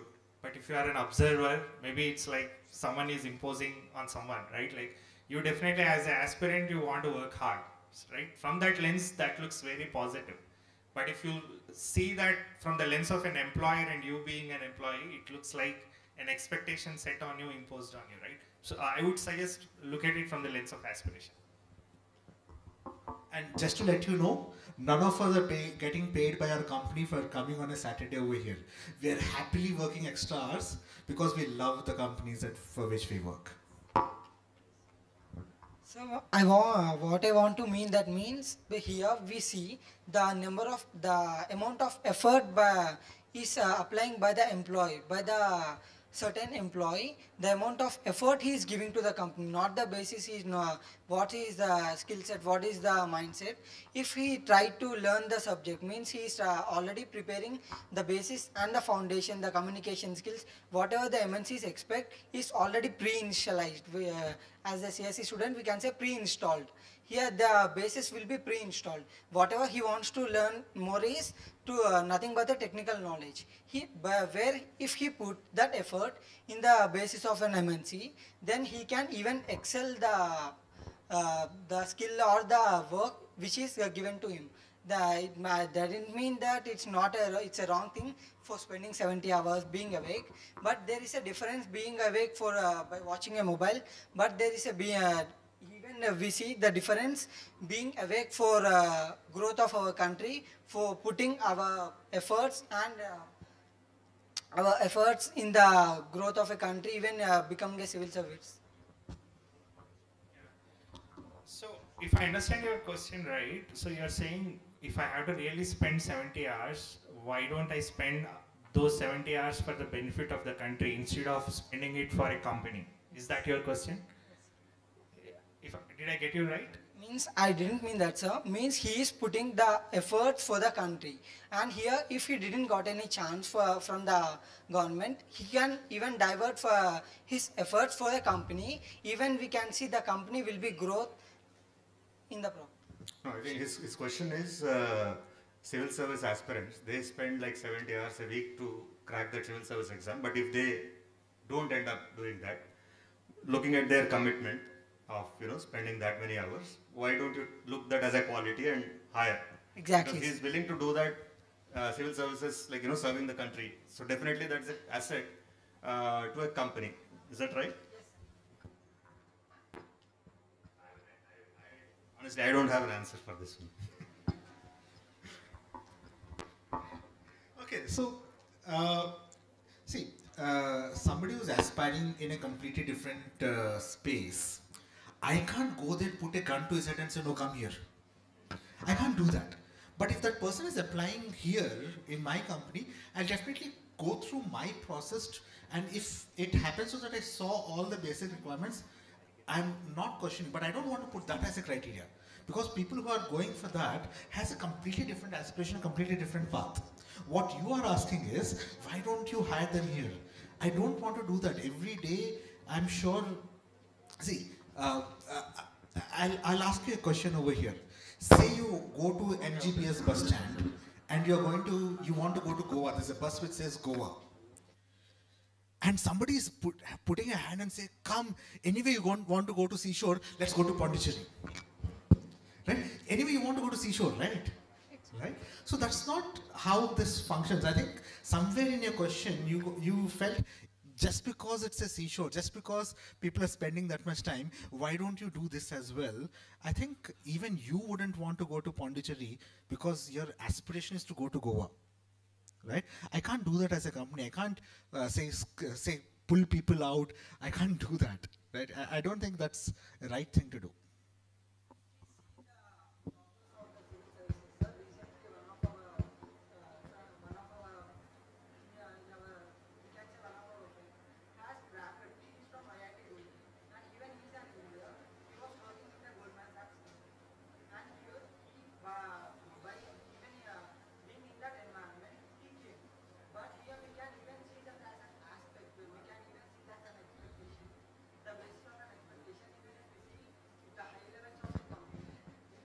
See, being a teacher, I will also always aim that the amount of time nowadays this generation is spending on social media, if that can be spent on their learnings, it will definitely add value to them. See, there is nothing wrong in having some expectation from the next generation, right? See, that 8 hours of 8 is what I divide it into. That 8 hours of time which most of the students are wasting, if that can be converted into your learnings, that will definitely yield better results. Because earlier when we are in your place, we used to work a lot because everyone used to prepare a lot, study a lot, because we never used to get the marks as we expected. So definitely we have to prepare, we used to prepare. But now what happens, you are all getting, everybody started giving it to you, either it is money or it is marks, you are getting it, you are in receiving end. So what is happening, you are not paying much attention, no one is preparing. If someone prepares, definitely you will win. Okay, there is, market is less of competition nowadays is what I feel. I always expect if students can prepare for 8 hours, they will definitely win in the race. But how you take it is, your understanding about, time management. I cannot come and always explain that you have to spend it because somebody else is pointing out discipline. It is not about controlling or discipline. It is about, distracting from actual learning path that any teacher will not expect from the student. Okay, this is not about controlling, this is not about discipline. It is about, I don't want my student to distract from the actual learnings that are happening in the classroom environment. Okay, we should always look at it in a positive side. That is my suggestion to everybody. Thank you so much, sir. Anything you want to say? Perceptions different makes the difference. Correct, correct. As you said, even a security guard also cracked the civil services. You see, by Googling the YouTube, watching YouTube, if you go back the history, even security guard also cracked the civil service. Here only the perception makes a difference. One last question, as we have, because you might have seen lot of freshers who might have joined in your career, maybe not in exactly where you are now currently, but you might have seen a fresher joining in a company and making their career out and reaching out to the top positions. Do you have any stories of such, if you can add value to them? Maybe those stories will inspire the current generation and help our students to get inspiration to stick on to, maybe 1 or 2 companies, not more than that, because nowadays student, aspire to change. Okay, instead of they bring change in themselves, they always wanted to change the place, change the workplace. Something like that is going on in their mind around. So can you please help us in sharing some stories? Freshers, it may be you or it may be anyone else who joined as a fresher and built their career in that particular company, and how many levels will be there, how far they can excel in their career? This can be our last discussion questions. Thank you.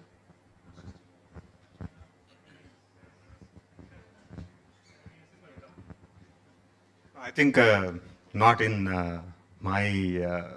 not in my teams or somebody I know, but if you look at all these new age CEOs that we hear, right? I think most recent is Wipro CEO Srinivas Pailya, or he is announced as CEO. If I look at his career, I think he joined there as a fresher, and he grew up to the role of CEO.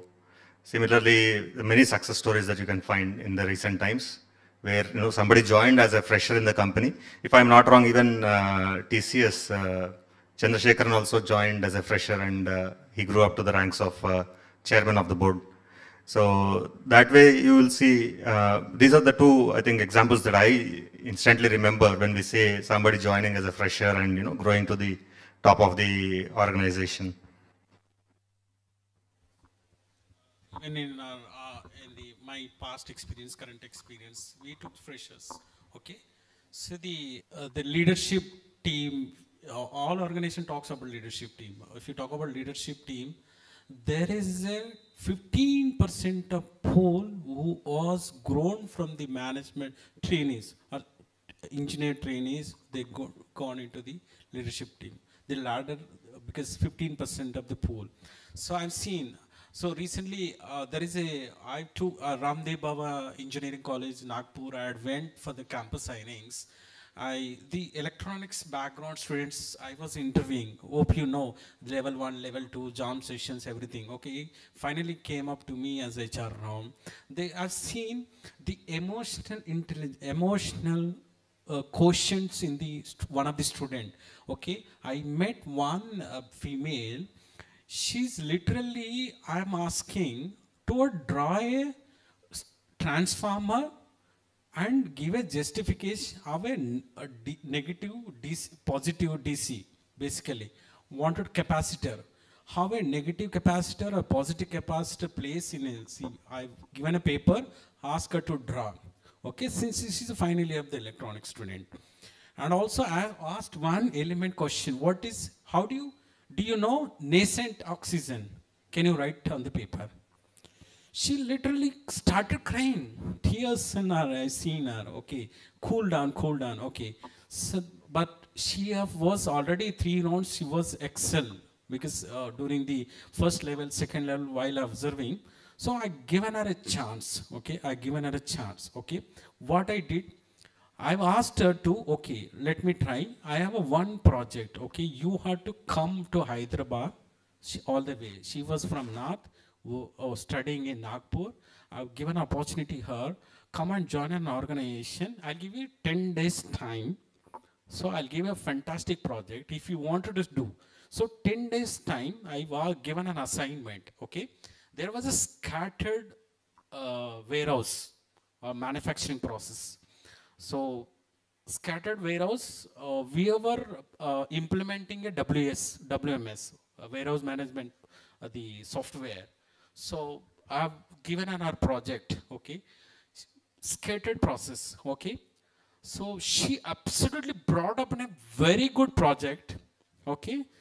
And finally she became the one point of contact in an organization to go for the live WMS process.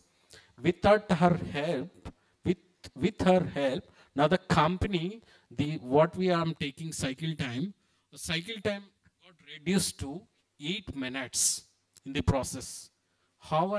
So a common woman came up the project and helped her in terms of transforming in the WMS process. That our cycle time has got reduced. She awarded many more awards in the company. The first 6 months we intended to give a special increment, special award, and promotion also we given her. So we have different stories in organizations. I want to answer this question slightly in a different way. The question is whether we need to really stick to a company for a long time, or is it okay if we switch companies, right? Maybe I rephrase this question in a different way. I myself have switched 5 companies, and now I'm in ThoughtWorks for almost 7 years, hopefully I can talk about the benefits of staying in a company for a longer time now. I hope I'm eligible now, having spent 7 years in ThoughtWorks. Uh,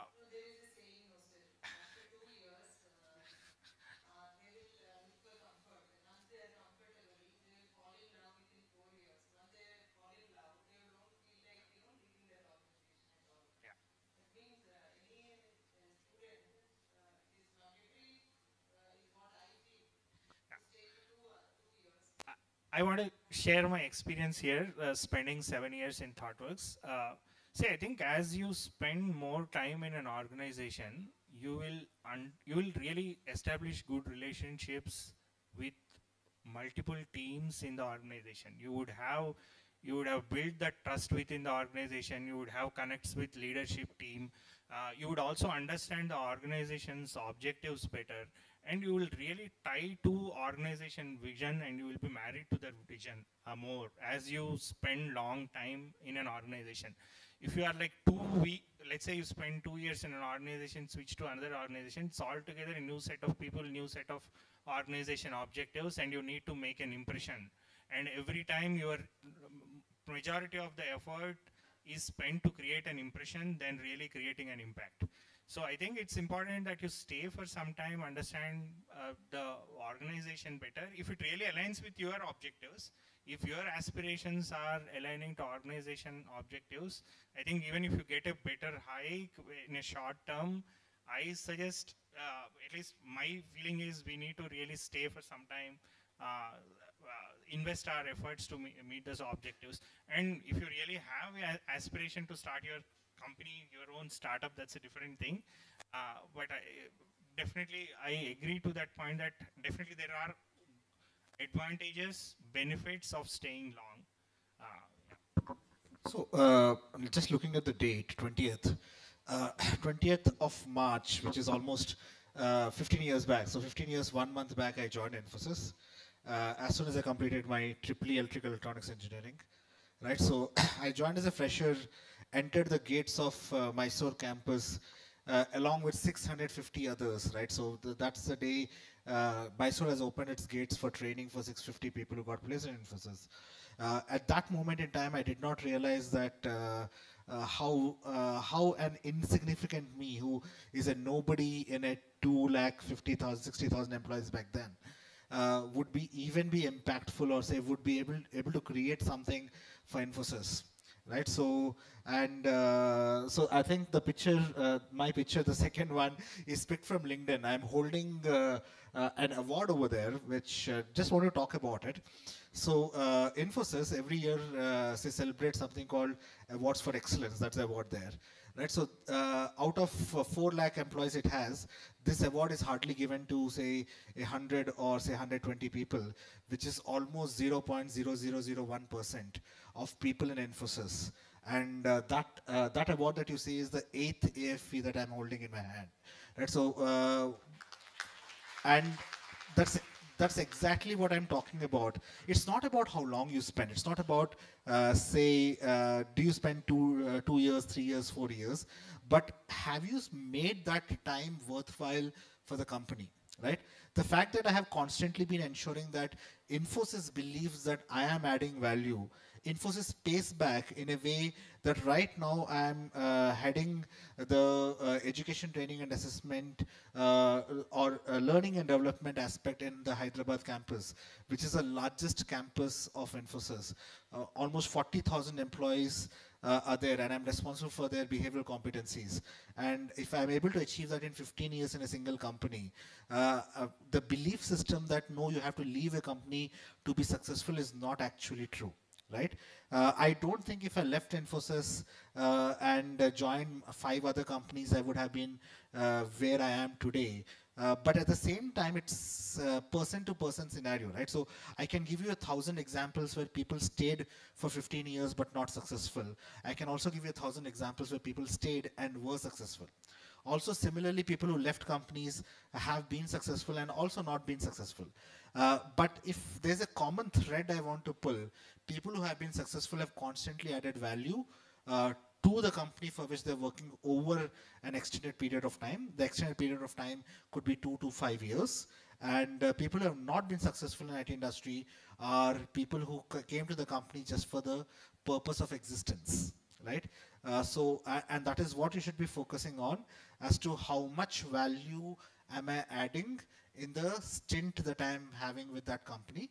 And naturally, you can't add too much value in the first 1.5 year, because you're still holding the ropes, you're still trying to figure out how things are working. So you need to spend that much time to be able to add that value. So I would totally recommend, because I have done it for 15 years so far, I would totally recommend that figure out if you're able to create that value. But if you're not able to do it, right? So like what he said, if your heart doesn't say that, okay, this is not who I am, I'm sure I could do better somewhere else, then I think that would give you a clear indication as don't leave for money, leave for opportunities, is what I would always say.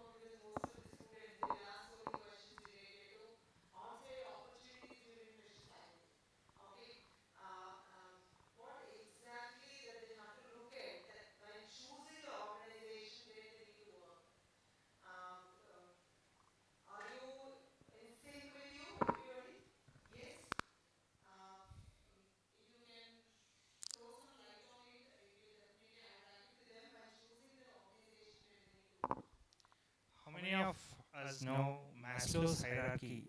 Have you heard about Maslow's hierarchy? So what Maslow's hierarchy says is, I think one of the fundamental things a human needs is like food and shelter, right? And once you get that, you aspire for love, then you want a respectable position in society, and then the top layer is about getting self-realization. I think in our life we are in different stages, right? So based on this, based on what level we are in Maslow's hierarchy, I think we need to take a decision. There is no one single answer for this, but if really you want to really gain a respectable position in society, you are still trying to get better from a social and financial standpoint, yeah, definitely money is important.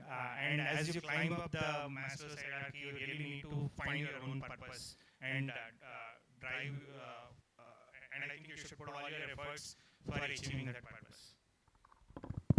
Okay, so this is a story that many do not know. Probably I was sharing a part of it to ma'am a few hours back.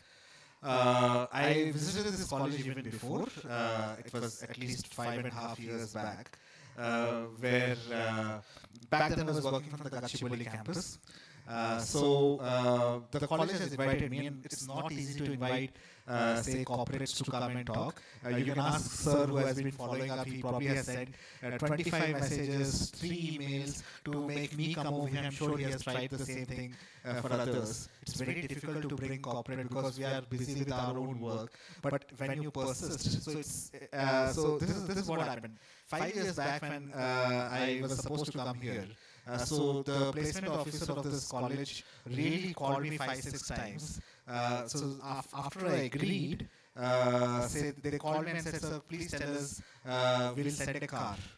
I said, no, I'll come by my own car, don't worry. And that's exactly what I did even this time. Right? So then the placement officer a day before called me up and said, hey, can you please tell me where you stay, because I will come and pick you up just to make sure that you follow the right path. Right? So I said, no, I will come by my own means, don't worry, don't travel all the way. So I still remember when I came to the college, so they just asked me, what car are you coming by? So the gates opened by itself. The moment I turned towards right to come into this college, the security already knew I was coming, so they opened the door.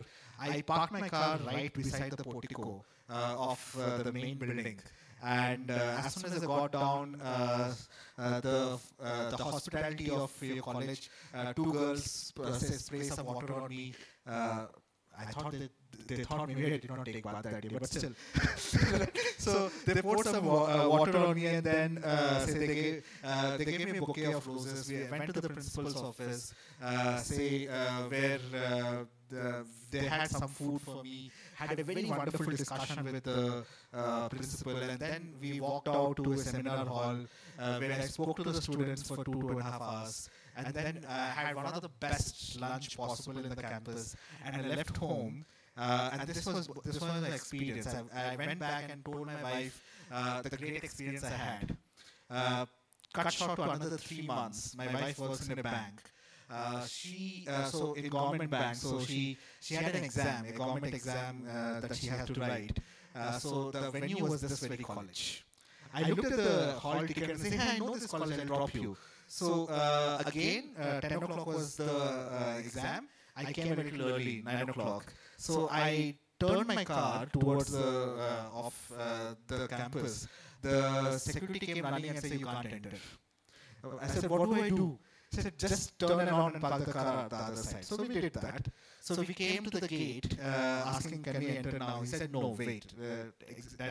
10 o'clock, we'll open the gates at 9:30. So we said, okay, we crossed the road, and back then that wall was not existed. So we sat on the other side of the road on a stone.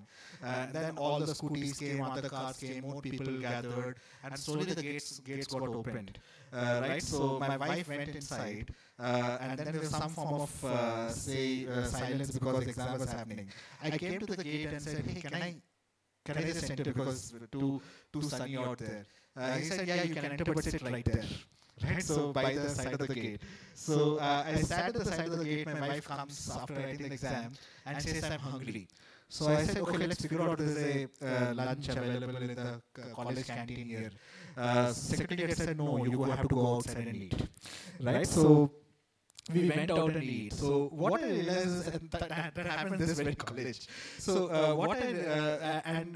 driving back, I was talking to my wife, and I was just thinking, I'm the same person who visited the same organization 2 different times. What's the difference? Right? Both the times I carried the same kind of intellect, I carried the same aspect. But I think on day 1, the first time I came, I was coming all the way over here to have a conversation with students back then, which means that people are aware about what I'm capable of, people are aware about what I can do, what change I can bring in. The second time, nobody had that information. I did not call the placement officer at Mount College. The secretary was not aware who I was and all that. So I think the kind of satisfaction that you get when you get associated with a company like Infosys, right? See, the value. I'm just a normal human being who is actually supposed to be stopped at the gate, but got access till here and sitting on this chair because I'm associated with the kind of a job that I have and the kind of company that I'm associated with.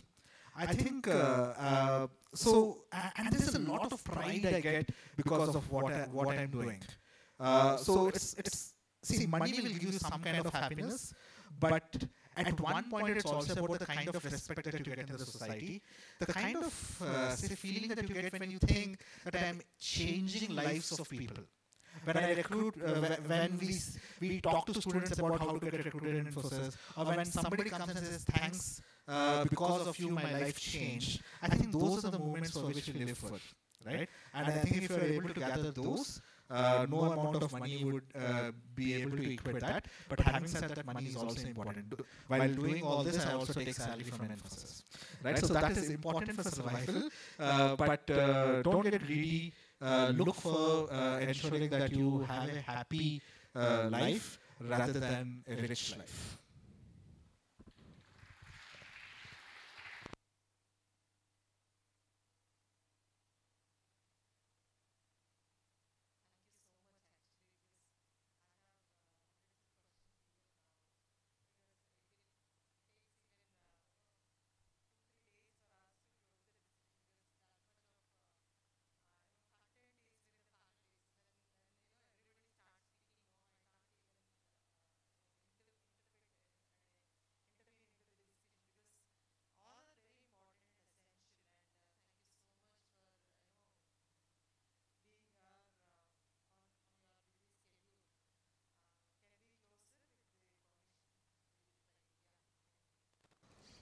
Thank you so much for all the panelists for visiting the Anurag University and giving your valuable insights, sir.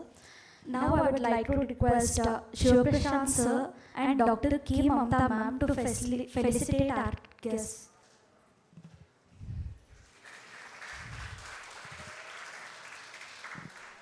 NSS claps goes to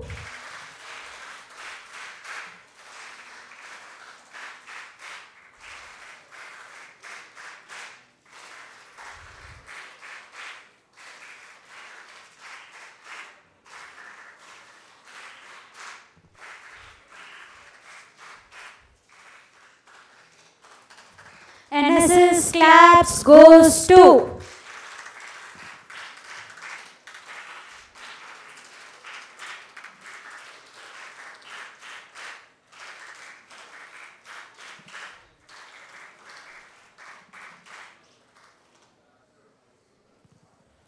NSS claps goes to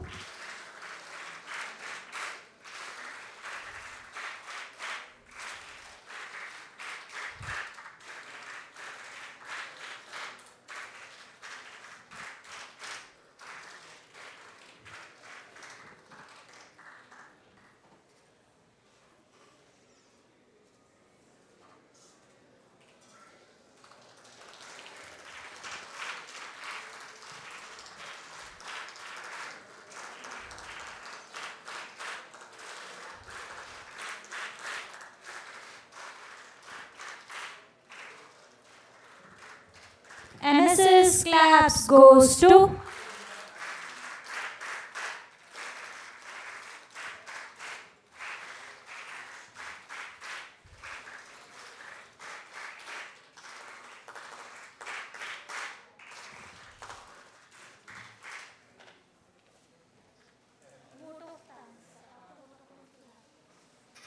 all the participants do not leave the auditorium.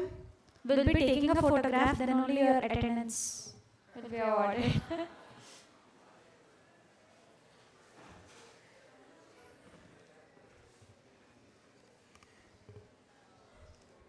Dear participants, distinguished guests and faculty, on behalf of Anurag University, I extend my heartfelt gratitude to the esteemed panelists who graced us with their insightful presence today. Mr. Pavan Kumar from ThoughtWorks, Mr. Nivas PCS from Infosys, Mr. Gautam, Associate Vice President at Collabora, and Mr. Mahendra from Reliance Jio. We thank you for sharing your expertise and valuable perspectives with us.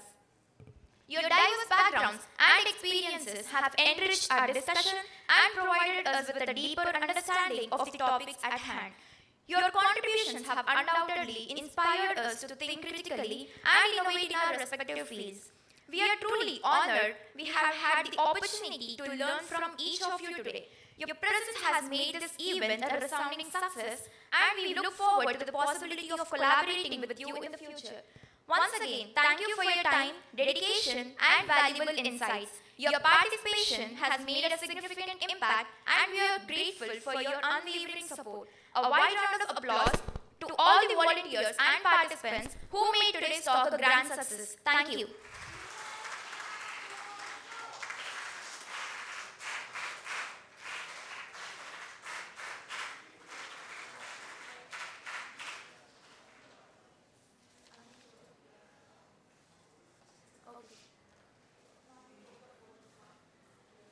All the participants gather for a group photograph. Like all of you come near the dais.